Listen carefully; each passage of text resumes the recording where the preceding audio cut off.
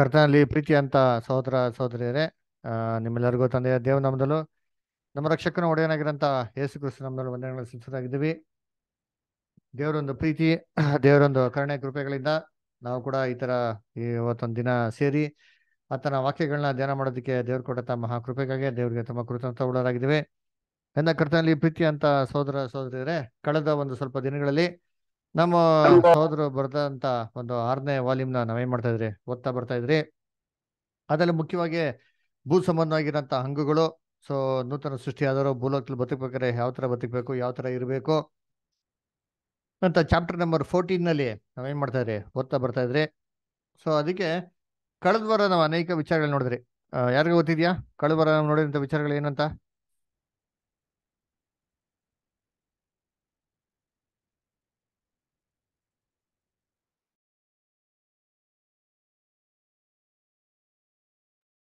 ಕಳೆದ ವಾರ ಏನ್ ನೋಡಿದ್ರಿ? ಯಾರು ಗೊತ್ತಿಲ್ವಾ?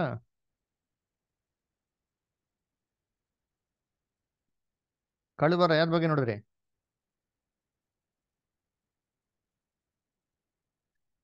ಕಳೆದ ವಾರ ನೋಡಿದ್ದೇನಪ್ಪ ಅಂದ್ರೆ, ನಾವು ಲೋಕದ ಜೊತೆಗೆ ಎಷ್ಟು ಮಟ್ಟಿಗೆ ನಾವು ಏನ್ ಮಾಡಬೇಕು, ಒಂದು ಹ್ಮ್ ಅನ್ಯೂನ್ಯತೆ ಇಟ್ಕೊಬೇಕು. ಸೊ ಎಷ್ಟರ ಒಂದು ಲೆವೆಲ್ವರೆಗೂ ಅವರು ಒಂದು ಪರ್ಸನಲ್ ವಿಚಾರಗಳನ್ನ ಏನಾಗಬೇಕು, ಇನ್ವಾಲ್ವ್ ಆಗಬೇಕು ಅಂತ ನಾವೇನ್ ಮಾಡಿದ್ರಿ, ನಾವು ನೋಡಿದ್ರಿ ಅಲ್ವರ. ನೋಡ್ಬೇಕಾದ್ರೆ ಅದರಲ್ಲಿ ನಾವೇನಪ್ಪ ನೋಡಿದ್ವಿ ಅಂದ್ರೆ, ಅಧಿಕವಾಗಿ ನಮಗೆ ಸಂಬಂಧ ಪಡೆದಿರೋಂಥ ವಿಚಾರಗಳೆಲ್ಲ ನಾವೇನ್ ಮಾಡಕ್ ಹೋಗ್ಬಿಡ್ತು, ಇನ್ವಾಲ್ವ್ ಆಗೋದಕ್ಕೆ ಹೋಗ್ಬಾರ್ದು ಅಲ್ವರ. ಯಾಕಂತಂದ್ರೆ ನಾವು ಎಲ್ಲಾ ಕೆಟ್ಟವ್ರ ನಡುವೆ ಹೋಗ್ಬಿಟ್ಟು ನಾವು ಅವ್ರ ನಡುವೆ ಇದ್ದು ನಾವು ಅದನ್ನ ಸರಿಪಡಿಸಿ ಅಂತಂದ್ರೆ ಅದು ಆಗ್ದಿರೋಂಥ ಒಂದು ಕೆಲಸ ಅಲ್ವರ. ಯಾಕಂದ್ರೆ ಎಲ್ಲರಲ್ಲೂ ಒಂದು ಕೊರತೆ ಇರ್ತಾರೆ. ಮುಖ್ಯವಾಗಿ ನೋಡ್ಬೇಕಾದ್ರೆ ಸತ್ಯ ತಿಳಿದಿರೋಂಥ ಒಂದು ಜನಗಳಲ್ಲಿ, ಆಮೇಲೆ ಲೋಕದಲ್ಲಿರೋಂಥ ಜನಗಳಲ್ಲಿ, ಆಮೇಲೆ ಸತ್ಯ ತಿಳಿದಿರೋಂಥ ಬ್ಯಾಬಿಲೋನ್ ಜನಗಳಲ್ಲಿ ಸಿಕ್ಕಾಪಟ್ಟೆ ಕೊರತೆ ಏನಾಗಿರ್ತಾರೆ, ಇರ್ತಾರೆ ಅದರ. ಸೊ ನಾವು ಅವ್ರ ಜೊತೆಗೆ ಇಜ್ಜೋಡಾಗಿ ನಡೀತೀರಿ, ಇಲ್ಲ ನಾವು ಅವ್ರ ಜೊತೆಗೆ ಇದ್ದೇ ಅವ್ರನ್ನ ರೆಡಿ ಮಾಡ್ತೀರಿ, ಅವನ್ನೆಲ್ಲ ನಾವು ಸರಿ ಮಾಡಿಸ್ತೀರಿ, ಅವ್ರನ್ನ ಕರ್ಕೊಂಬತ್ತೀರಿ ಅಂತಂದ್ರೆ ಇದೆಲ್ಲ ಹೈಲಿ ಇಂಪಾಸಿಬಲ್ ಕೆಲಸಗಳು. ಸತ್ಯವೇದ ಏನ್ ಹೇಳ್ತಾರೆ, ತಂದೆ ಏನ್ರಿ ಕರೆದಿರೋ ಹೊರತು ಯಾರು ಬಳಿಗೆ ಬರಲ್ಲ ಅವರು, ಬರೋದಿಲ್ಲ. ಬರೋದಿಲ್ಲ ಅದರ. ಸೊ ಅದೊಂದು ಚೆನ್ನಾಗಿ ಅರ್ಥ ಇಟ್ಕೊಬೇಕು ಅದರ. ತಂದೆ ಕರಿಬೇಕು, ನಾವೆಲ್ಲ ಎಫರ್ಟ್ಸ್ ಹಾಕಂಥದ್ದು ಅಲ್ವರ. ಆಮೇಲೆ ಏನ್ರಿ, ನನ್ನ ಬಳಿನಾಗೆ ದೇವ್ರನ್ನ ಯಾರು ಕಳಿಸ್ತಾರೋ ಅವ್ರನ್ನ ಯಾವುದೇ ಕಾರಣಕ್ಕೂ ನಾನು ತಿರಸ್ಕರಿಸೋದಿಲ್ಲ ಅಂತ ಅಂದ್ಬಿಟ್ಟು ಹೇಳ್ತಾರೆ. ಸೊ ಇದು ಏನಪ್ಪ ತಿಳ್ಕೊಬೇಕು ಅಂತಂದ್ರೆ ಏನ್ರಿ, ಎಷ್ಟು ಒಂದು ಲೆವೆಲ್ವರೆಗೂ ಅವ್ರನ್ನ ನಾವು ಕರೆಕ್ಷನ್ ಮಾಡೋದಾಗ್ಲಿ, ಅವ್ರನ್ನ ತಿದ್ದುಪಾಟ್ ಮಾಡೋದಾಗ್ಲಿ ಅದರ ಏನ್ರಿ, ಅವ್ರಿಗೆಲ್ಲಾರನು ನಾವು ಏನ್ರಿ ಒಂದು ಪರ್ಫೆಕ್ಷನ್ಗೆ ತರೋದಾಗ್ಲಿ ನಾವೇನ್ ಮಾಡಬೇಕು, ಎದುರು ನೋಡಕ್ಕೆ ಹೋಗ್ಬಿಡೋದು. ಇದು ನಮ್ಮ ಕೆಲಸನೇ ಅಲ್ವೇ ಅಲ್ಲ. ಸೊ ಅದಕ್ಕೆ ನೋಡ್ಬೇಕಾದ್ರೆ ನಮ್ಮ ಮತ್ತೆ ನಾವು ಅವ್ರ ಜೊತೆ ಹೆಂಗಿರ್ಬೇಕು, ಅವ್ರ ಜೊತೆಗೆ ನಾವು ಮಿಂಗಲ್ ಆಗ್ಬೇಕಂದ್ರೆ ಆದಷ್ಟು ಅವ್ರ ಮತ್ತೆ ನಾವೇನಾಗಬೇಕು, ದೂರ ಇದ್ರೆ ನಮ್ಗೆ ಒಳ್ಳೇದು. ಯಾಕಪ್ಪ ದೂರ ಇದ್ರೆ ಒಳ್ಳೇದು ಅಂತ ಹೇಳ್ತಾರೆ ಅಂತಂದ್ರೆ, ಏನ್ರಿ, ದುಸ್ಸವಾಸವು ಏನ್ ಮಾಡ್ತಾರೆ, ಸದಾಚಾರವನ್ನು ಕೆಡಿಸ್ತಾರೆ ಅಂತ ಹೇಳ್ತಾರೆ ಅಂದ್ರ. ಒಂದು ಕೆಟ್ಟೋಗಿರೋ ಆಪಲ್ನ ಏನ್ರಿ, ಹಾ ಎಲ್ಲಾ ಚೆನ್ನಾಗಿರೋ ಆಪಲ್ ಜೊತೆಗಿಟ್ರೆ ಎಲ್ಲಾ ಚೆನ್ನಾಗಿರೋ ಆಪಲ್ ಏನಾಗ್ತದೆ, ಕೆಟ್ಟೋಗ್ತದೆ ಅದರ. ಆಮೇಲೆ ಎಲ್ಲಾ ಚೆನ್ನಾಗಿರೋ ಆ, ಎಲ್ಲ ಕೆಟ್ಟೋಗಿರೋ ಆಪಲ್ ನಡುವೆ ಒಂದೇ ಒಂದು ಚೆನ್ನಾಗಿರೋ ಆಪಲ್ ಇಟ್ಬಿಟ್ರೆ ಏನೋ ಅದೆಲ್ಲಾನು ರೆಡಿ ಮಾಡ್ಬಿಡ್ತಾ ಅಂದ್ರೆ ಇಲ್ಲ ಅಲ್ವರ. ಸೊ ಅದರಿಂದ ನಾವು ಚೆನ್ನಾಗಿ ತಿಳ್ಕೊಬೇಕು ಅಲ್ವರ. ನಾವು ಯಾವ್ದ್ರ ನಡುವೆ ಇರ್ತಿರೋ ಅದ್ರ ನಡುವೆ ಏನಾಗ್ತದೆ, ನಮ್ಗೆಲ್ಲ ಇಂಪ್ರೆಷನ್ ಬೀಳ್ತಾರೆ. ಅದಕ್ಕೆ ದೇವ್ರು ಹೇಳಿದ್ದು, ಅವಳನ್ನ ಬಿಟ್ಟು ಏನ್ ಮಾಡಿ ನೀವು ಹೊರಗೆ ಬನ್ನಿರಿ ಅಂದ್ರ. ಹೊರಕ್ಕೆ ಬನ್ನಿರಿ ಅಂತಂದ್ರ ಒಳಕ್ಕೆ ಬನ್ನಿರಿ ಅಂದ್ರ, ಹೊರಕ್ಕೆ ಬಂದ್ರಿ ಅಂತಂದ್ರು ಅಲ್ವರ. ನಾವು ಬಿಟ್ಟೆ ಮಾಡ್ಬೇಕು, ಹೊರಕ್ಕೆ ಬರಬೇಕು ಅಲ್ವರ. ಸೊ ಅದ್ ತಿಳ್ಕೊಬೇಕು. ಅದಕ್ಕೆ ನಮ್ಮ ಮತ್ತೆ ಕುಟುಂಬ, ನಮ್ಗೆ ಯಾರಪ್ಪ ಕುಟುಂಬ, ನಮ್ಗೆ ಯಾರು ಕುಟುಂಬ? ನಮ್ ಸಹೋದರ ಸಹೋದರಿ ದೇವ ದೇವ ಜನರು, ಯಾರಪ್ಪ ದೇವ್ರ ಸತ್ಯದಲ್ಲಿರುವಂತ ಜನರು? ದೇವರು. ಅಯ್ಯೋ, ಈ ದೇವ್ರ ಜನರು ನಮ್ ನಾವು ಜನರು ನನ್ಗೆ ಯಾರಂತ ಗೊತ್ತಾಯ್ತಲ್ಲ, ದಯವಿಟ್ಟು ಕ್ಲೀನಾಗಿ ಹೇಳಿ. ಅದೇ ನಿಮ್ಮ ಹಳೆ ನಮ್ ಸಭೆ ಬ್ಯಾಬಿಲೋನ್ ಫ್ರೆಂಡ್ಸ್, ಸಾರಿ ಸರಿ, ಇದು ಹಳೆ ನಿಮ್ ಕ್ರಿಶ್ಚಿಯನ್ ಫ್ರೆಂಡ್ಸಾ? ಎಲ್ಲಾರಿಗೆ ನಮ್ ಒಂದ್ ಚಿಕ್ಕ ಸಭೆ ನಾವೆಲ್ಲ ಕುಡಿಯೋರು ನಾವಾರಿ ಒಂದ್ ದೇವ್ರ ಮಕ್ಕಳು ಸಭೆ. ಹಾ, ಯಾರು ಕಾನ್ಸಿಕ್ರೇಷನ್ ಮಾಡ್ಕೊಂಡಿದಾರೋ ಅವರೇ ನಿಜವಾದ ದೇವರ ಮಕ್ಕಳು ಅಲ್ವರ. ಇವ್ರ ಜೊತೆಗೆ ನಮ್ಮ ಅಧಿಕವಾಗಿ ಅನ್ಯೋನ್ಯತೆ, ಪ್ರೀತಿ, ಬಾಂಧವ್ಯ ಎಲ್ಲ ಏನಾಗಿರ್ಬೇಕು, ಇರ್ಬೇಕು. ನಮ್ಮ ಅಫೆಕ್ಷನ್ ಎಲ್ಲ ಯಾವ್ದಕ್ ಸಂಬಂಧಪಟ್ಟಾಗಿರ್ಬೇಕು ಅಂದ್ರೆ ಇದಕ್ ಸಂಬಂಧಪಟ್ಟಾಗ ಏನಾಗಿರ್ಬೇಕು, ಇರ್ಬೇಕು. ನೋಡಿ ಒಂದು ಎಕ್ಸಾಂಪಲ್, ಇದು ಎಷ್ಟೋ ಸತಿ ಹೇಳಿದೀನಿ, ಇನ್ನೊಂದ್ಸತಿ ಹೇಳ್ತೀನಿ ಕೇಳ್ರಿ. ಎಲ್ಲಿ ಅಂದ್ರೆ ಹೀಬ್ರೂಸ್ 11 ಚಾಪ್ಟರ್ 24-25. ಹೀಬ್ರೂಸ್ 11:24-25.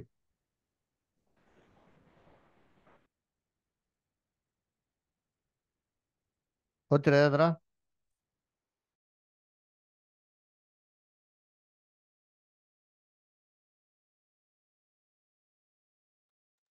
ಸರಿ, ನಾನೇ ಓದ್ಬಿಡ್ತೀನಿ. ಸ್ವಲ್ಪ ಹೀಬ್ರೂಸ್ 11:24-25. ಮೋಶೆಯು ದೊಡ್ಡವನಾದ ಮೇಲೆ ಫರೋಹನ ಕುಮಾರ್ತೆಯ ಮನೆ ಎನಿಸಿಕೊಳ್ಳುವುದು ಬೇಡವೆಂದುದು ನಂಬಿಕೆಯಿಂದಲೇ. ಸಾಕು. ಕಂಟಿನ್ಯೂ. ಸ್ವಲ್ಪ ಕಾಲ ಪಾಪ ಭೋಗಗಳನ್ನ ಅನುಭವಿಸಕ್ಕಿಂತ ದೇವರ ಜನರೊಂದಿಗೆ ಕಷ್ಟವನ್ನು ಅನುಭವಿಸುವುದೇ ಒಳ್ಳೆಯದೆಂದು ತೀರ್ಮಾನಿಸಿಕೊಂಡನು. ನೋಡ್ರ, ಸೊ ಏನ್ರಿ, ಸುಖ ಭೋಗಗಳನ್ನ ಅನುಭವಿಸೋದಕ್ಕಿಂತ ದೇವ್ರ ಜನ ಜೊತೆಗೆ ಏನ್ ಅನುಭವಿಸೋದು ಲೇಸು ಅಂತ ತಿಳ್ಕೊಂಡಂತೆ, ಕಷ್ಟ ಅನುಭವಿಸ್ಬಿಡು ಅಲ್ವರ. ನಾವೇನ್ ಮಾಡ್ತೀರಿ, ದೇವ್ರ ಜನರನ್ನೆಲ್ಲ ತೊಗೊಂಡೋಗ್ಬಿಟ್ಟು ಏನ್ ಮಾಡ್ತೀರಿ, ಬೇರೆ ತರ ಥಿಂಕ್ ಮಾಡ್ಬಿಡ್ತೀರಿ ಅದರ. ಏನ್ ಹೇಳ್ತಾರೆ ನೋಡಿ, ದೇವ್ ಜನರಿಗೂ ಲೋಕ ಜನಗಳಿಗೆ ವ್ಯತ್ಯಾಸ ಮೋಸ ಏನ್ ಮಾಡ್ದ ಕಂಡಿಡ್ಕೊಂಡ ಅಲ್ವರ. ಯೋಚನೆ ಮಾಡ್ರಿ, ಇವಾಗ ಮೋಸಕ್ಕೆ ಸತ್ಯ ಗೊತ್ತಿತ್ತಾ? ಪವಿತ್ರಾತ್ಮ ಕೊಟ್ಟಿಲ್ಲ ದೇವ್ರ, ಪವಿತ್ರಾತ್ಮ ಕೊಟ್ಟಿಲ್ಲ, ನಮಗ್ ಕೊಟ್ಟಿಲ್ಲ ಸರ್, ಸತ್ಯ ಕೊಟ್ಟಿಲ್ಲ. ಆದ್ರೂ ಕೂಡ ನೋಡ್ರಿ ಅಂತೀನಿ, ಅವ್ನು ಬೆಳೆದಿದ್ದ ಅರಮನೆಯಲ್ಲಿ ಬೆಳೆದ್ರು ಸರಿ ಏನ್ರಿ, ದೇವ್ ಜನಕ್ಕೂ ಅಲ್ಲಿ ಅರಮನೆಯಲ್ಲಿರೋಂಥ ರಾಜ್ಯಗಳಿಗೂ ವ್ಯತ್ಯಾಸ ಮಾಡೋನು ಕಂಡಿಡ್ದು ಬಿಟ್ಟು ಚಾಯ್ಸ್ ಯಾವ್ದು ಕೊಟ್ಟ ನೋಡ್ರಿ ಅಂತೀನಿ. ಫಸ್ಟ್ ಪ್ರಿಫರೆನ್ಸ್ ಯಾವ್ದು ಕೊಟ್ಟ ಅಂದ್ರೆ ದೇವರ ಜನರಿಗೆ ಅಲ್ವರ. ಸೊ ನಮ್ಮ ಕೆಲಸನೂ ಇದೆ. ಫಸ್ಟ್ ಇಂಪಾರ್ಟೆನ್ಸ್ ಯಾರು ಕೊಡ್ಬೇಕು? ಸತ್ಯ ತಿಳಿದಿರೋಂಥ ಮಕ್ಳುಗಳಿಗೆಲ್ಲ ಆಯ್ತಾ. ಸತ್ಯ ತಿಳಿದಿ ದೇವ್ರ ಹತ್ರಕ್ಕೆ ಯಾರು ಒಡಂಬಡಿಕೆ ಮಾಡ್ಕೊಳೋದು ಅಂತ ಮಕ್ಳುಗಳಿಗೆ ಅಧಿಕವಾಗಿ ಮೊದಲು ಪ್ರಾಮುಖ್ಯತೆ ಮಾಡೋಕೆ ಫಸ್ಟ್ ಆಫ್ ಆಲ್ ಕೊಡಬೇಕು ಅದರ. ಸೊ ಇದನ್ನೇ ನಾವೇನ್ ಮಾಡಿದ್ವಿ ಅಂತಂದ್ರೆ, ನಾವು ಕಳಸತಿ ನೋಡಿದ್ದು. ಅದಕ್ಕೆ ಎಕ್ಸಾಂಪಲ್ ನೋಡಿದ್ರಿ, ಪಾಸ್ ಓವರ್ ಅಲ್ರ, ಪ್ರಭು ರಾತ್ರಿ ಭೋಜನ. ಯೇಸು ಕ್ರಿಸ್ತು ಪ್ರಭು ರಾತ್ರಿ ಭೋಜನನ ಯಾರ ಜೊತೆಗೆ ಮಾಡಿದ್ದ? ಇಡೀ ಇಸ್ರೇಲ್ ಮಾತ್ರ. ಇಲ್ಲ ರೀ, ಶಿಷ್ಯಂದ್ರು. ಯಾರು ಶಿಷ್ಯಂದ್ರು? 70 ಜನಗಳ ಇಲ್ಲ ರೀ. 12 ಜನ. ನೋಡಿದ್ರ, 12 11 ಜನ. ಅದ್ರಲ್ಲಿ 11. ನೋಡಿದ್ರ ಅಪೋಸಿಸ್. ಯಾಕಪ್ಪ? ಯಾಕಂದ್ರೆ ದೇವ್ರ ಹಾತ್ಕೊಂಡಿದ್ ಇವ್ರನ್ನೇ ಎಲ್ಲಾರನ್ನ ಹಾತ್ಕೊಂತಾರ. ಆಮೇಲೆ ಇದು ನೋಡ್ಬೇಕಾರೆ ಪಸ್ಕಾನೆಲ್ಲ ಆಚರಣೆ ಮಾಡಿದ್ರು, ಐಗುಪ್ತ ದೇಶದಲ್ಲಿ ಆಚರಣೆ ಮಾಡಿದ್ರು. ಅವ್ರಿಗೆ ಯಾರ ಮನೆಯಲ್ಲಿ ಆಚರಣೆ ಮಾಡಿದ್ರು? ಫಾರೋನ ಅರಮನೆಯಲ್ಲಿ ಆಚರಣೆ ಮಾಡಿದ್ರ? ಇಲ್ಲ ಅವ್ರವ್ರ ಮನೆಯಲ್ಲೇ ಇಸ್ರಾಯೇಲರ್ ಇಸ್ರೇಲ್ ಕುಟುಂಬ, ನಿಮ್ಮ ಕುಟುಂಬಕ್ಕೆ ತಕ್ಕಾಗಿ ಒಂದು ಕುರಿಮರಿನ ಆಯ್ಕೆ ಮಾಡಿ ಅಂತ ಹೇಳ್ತಾರೆ. ಕುಟುಂಬ, ಅದು ಕುಟುಂಬ ಅದರ. ಯಾರೋ ಸತ್ಯ ತಿಳಿದಿರಂತ ಒಂದು ಜನಗಳಲ್ಲ ನಮ್ಮ ಕುಟುಂಬನ ಅಲ್ವರ. ರಕ್ತ ಸಂಬಂಧಿಯಾಗಿರ್ಬೋದು ಅಲ್ವರ, ಎಲ್ಲ ಇರ್ಬೋದು, ಏನೂ ತೊಂದರೆ ಇಲ್ಲ. ಅವ್ರಿಗೆ ಏನೋ ಒಂದು ಲೆವೆಲಲ್ಲಿ ನಾವು ಒಂದು ಗೌರವ ಕೊಡಬೇಕು, ಖಂಡಿತವಾಗಿ ಕೊಡಬೇಕು. ಅದ್ರ ಹಂಗಂತಬಿಟ್ಟು ನಾವು ಕೇವಲವಾಗಿ ನೋಡೋದು, ಚೀಪಾಗಿ ನೋಡೋಂಥದ್ದಲ್ಲ. ಆದರೆ ಮುಖ್ಯತ್ವ ಯಾವುದು ಕೊಡಬೇಕು? ಸತ್ಯಕ್ಕೆ ಮಾಡಕ್ಕೆ ಫಸ್ಟ್ ಮುಖ್ಯತ್ವ ಕೊಡೋರಾಗಿರ್ಬೇಕು. ಓಕೆ, ನಾವೇನ್ ಮಾಡಿದ್ರಿ ಇಲ್ಲಿವರೆಗೆ ಏನ್ ಮಾಡ್ತೀವಿ ನೋಡಿದ್ರಿ. ಅದ್ರ ಆಮೇಲೆ ಲಾಸ್ಟಲ್ಲಿ ನೋಡಿದ್ರಿ ಅಂತಾರೆ, ಸತ್ಯ ತಿಳಿದಿರೋಂಥ ಹೆಂಡತಿ ಇರ್ತಾರೆ, ಸತ್ಯ ತಿಳಿದಿರೋಂಥ ಗಂಡ ಇರ್ತಾರೆ. ಅವಾಗ ನಾವೇನ್ ಮಾಡ್ಬೇಕು? ಅವಾಗ ಏನಪ್ಪ ಮಾಡ್ಬೇಕು ಅಂದ್ರೆ, ಸತ್ಯ ತಿಳಿದಿರೋಂಥ ಹೆಂಡತಿ ಗಂಡ ಸತ್ಯ ತಿಳಿದಿರೋ ಜೊತೆಗೆ ವಾಸ ಮಾಡ್ತೀವಿ ಅಂತಂದ್ರೆ ನಾವು ಆದಷ್ಟು ಮಾಡಬೇಕು ಸಮಾಧಾನವಾಗಿ ಮತ್ತೆ ವಾಸ ಮಾಡಬೇಕು ಅಂತ ಏನ್ ಮಾಡ್ತಾರೆ ಹೇಳ್ತಾರೆ. ಅದು ಅನ್ನೆಸೆಸರಿ ಫ್ರಿಕ್ಷನ್ ಮಾಡ್ಕೊಳ್ಳೋಂಥ ಅವಶ್ಯಕತೆ ಇಲ್ಲ ಅಂತ ಹೇಳ್ತಾರೆ. ಓಕೆ ಸರಿ, ಪೇಜ್ ನಂಬರ್ 590 ಇಂಗ್ಲೀಷಲ್ಲಿ. ಕನ್ನಡದಲ್ಲಿ page number 322. Honour all men ಅಂತ, ಎಲ್ಲಾ ಜನರನ್ನು ಗೌರವಿಸಿ ಅಂತ ಅಂದ್ಬಿಟ್ಟು ಅದನ್ನ. ಸೊ ಯಾರು ಓದ್ತೀರಾ? ಯಾರ ಹತ್ರ ಬುಕ್ ಇದೆ? ಎಲ್ಲಿ ನಮ್ಮ ವಿನೋದಷ್ಟರು ಬಂದಿಲ್ವಾ? ರೇಷ್ಮೆ ಮಾಸ್ಟರ್, ವಿನೋದಷ್ಟಕ್ಕೆ ಫೋನ್ ಮಾಡಿ, ಸ್ವಲ್ಪ ಜಾಯ್ನ್ ಆಗೋದಕ್ಕೆ ಕೇಳಿ. ಸರಿ, ಯಾರ ಹತ್ರ ಬುಕ್ ಇದೆ ಕೈಗಳಿತ್ರಿ? ಓಕೆ, ಅಮೃತ ಓದ್ತೀರಾ? Okay brother. ಎಲ್ಲಿ ಸುವರ್ಣಸ್ಟ್ರು? ಗೊತ್ತಿಲ್ಲ ಬ್ರದರ್, ಅವರು ಕೊಚ್ಚಿನ್ ಹೋಗಿರ್ಬೋದೇನೋ ಅನ್ಸುತ್ತೆ. ಸರಿ ಕಣಮ್ಮ, ಆಯ್ತಮ್ಮ, ಓದಮ್ಮ. Okay brother. ಎಲ್ಲ ಜನರನ್ನು ಗೌರವಿಸಿರಿ, ಸ್ವತಂತ್ರರಂತೆ ನಡೆದುಕೊಳ್ಳಿರಿ, ಆದರೆ ಕೆಟ್ಟತನವನ್ನು ಮರೆಮಾಚುವುದಕ್ಕೆ ನಿಮ್ಮ ಸ್ವಾತಂತ್ರ್ಯವನ್ನು ಉಪಯೋಗಿಸಬೇಡಿರಿ. ಎಲ್ಲರನ್ನೂ ಸನ್ಮಾನಿಸಿರಿ, ಸಹೋದರರನ್ನು ಪ್ರೀತಿಸಿರಿ, ದೇವರಿಗೆ ಭಯಪಡಿರಿ, ಅರಸರನ್ನು ಸನ್ಮಾನಿಸಿರಿ, ಅವರವರಿಗೆ ಸಲ್ಲಿಸತಕ್ಕದ್ದನ್ನು ಸಲ್ಲಿಸಿರಿ. ಯಾರಿಗೆ ಕಂದಾಯವೋ ಅವರಿಗೆ ಕಂದಾಯವನ್ನು, ಯಾರಿಗೆ ಸುಂಕವೋ ಅವರಿಗೆ ಸುಂಕವನ್ನು, ಯಾರಿಗೆ ಭಯವೋ ಅವರಿಗೆ ಭಯವನ್ನು, ಯಾರಿಗೆ ಮರ್ಯಾದೆಯೋ ಅವರಿಗೆ ಮರ್ಯಾದೆಯನ್ನು ಸಲ್ಲಿಸಿರಿ. ಒಬ್ಬರನ್ನೊಬ್ಬರು ಪ್ರೀತಿಸಬೇಕೆಂಬ ಋಣವೇ ಹೊರತು ಬೇರೆ ಯಾವ ಸಾಲವೂ ನಿಮಗೆ ಇರಬಾರದು. 1 ಪೇತ್ರ 2ನೇ ಅಧ್ಯಾಯ 15 ಮತ್ತೆ 16ನೇ ವಚನ, ರೋಮಾಪುರ 13ನೇ ಅಧ್ಯಾಯ 7 ಮತ್ತೆ 8ನೇ ವಚನ. ನೂತನ ಸೃಷ್ಟಿಗಳು ಎಲ್ಲ ದ್ವೇಷಾಸೂಹೆಗಳಿಂದ ಮತ್ತು ದೈಹಿಕ ಇಚ್ಛೆಗಳಿಂದ ಮುಕ್ತರಾಗಿದ್ದು, ಪವಿತ್ರಾತ್ಮನ ಉದಾರವಾದ ಮತ್ತು ಕೃಪಾಪೂರಿತವಾದ ಪ್ರವೃತ್ತಿಗಳಿಂದ ಚೈತನ್ಯಗೊಂಡವರಾಗಿ, ಇತರರ ಒಳ್ಳೆಯ ಮನಸ್ಸು ಮತ್ತು ಹೃದಯವನ್ನು ಮೆಚ್ಚಿಕೊಳ್ಳಲು ಅಡ್ಡಿಪಡಿಸುವಂತೆ ಗರ್ವಪಟ್ಟುಕೊಳ್ಳುವ ಮತ್ತು ದುರಾಶೆಯುಳ್ಳ ಸಂಘರ್ಷವನ್ನು ಉಂಟು ಮಾಡುವ ಯಾವುದೇ ಸಂದರ್ಭಗಳಿರುವುದಿಲ್ಲ. ಆತನು ಇತರರ ಈ ಲೋಕದ ಹಕ್ಕುಗಳನ್ನು ಮತ್ತು ಕೇಳಿಕೆಗಳನ್ನು ಮತ್ತು ಪರಲೋಕದ ಆತ್ಮಿಕತೆಯ ಸಲುವಾಗಿ ತಿರಸ್ಕರಿಸಿದ್ದ ತನ್ನ ಸ್ವಂತ ಹಕ್ಕು ಮತ್ತು ಕೇಳಿಕೆಗಳನ್ನು ಗ್ರಹಿಸಲು ಮತ್ತು ಅವುಗಳನ್ನು ಸಂಪೂರ್ಣವಾಗಿ ಮತ್ತು ಮುಕ್ತವಾಗಿ ಒಪ್ಪಿಕೊಳ್ಳಲು ಸಂತೋಷಿಸಬೇಕು.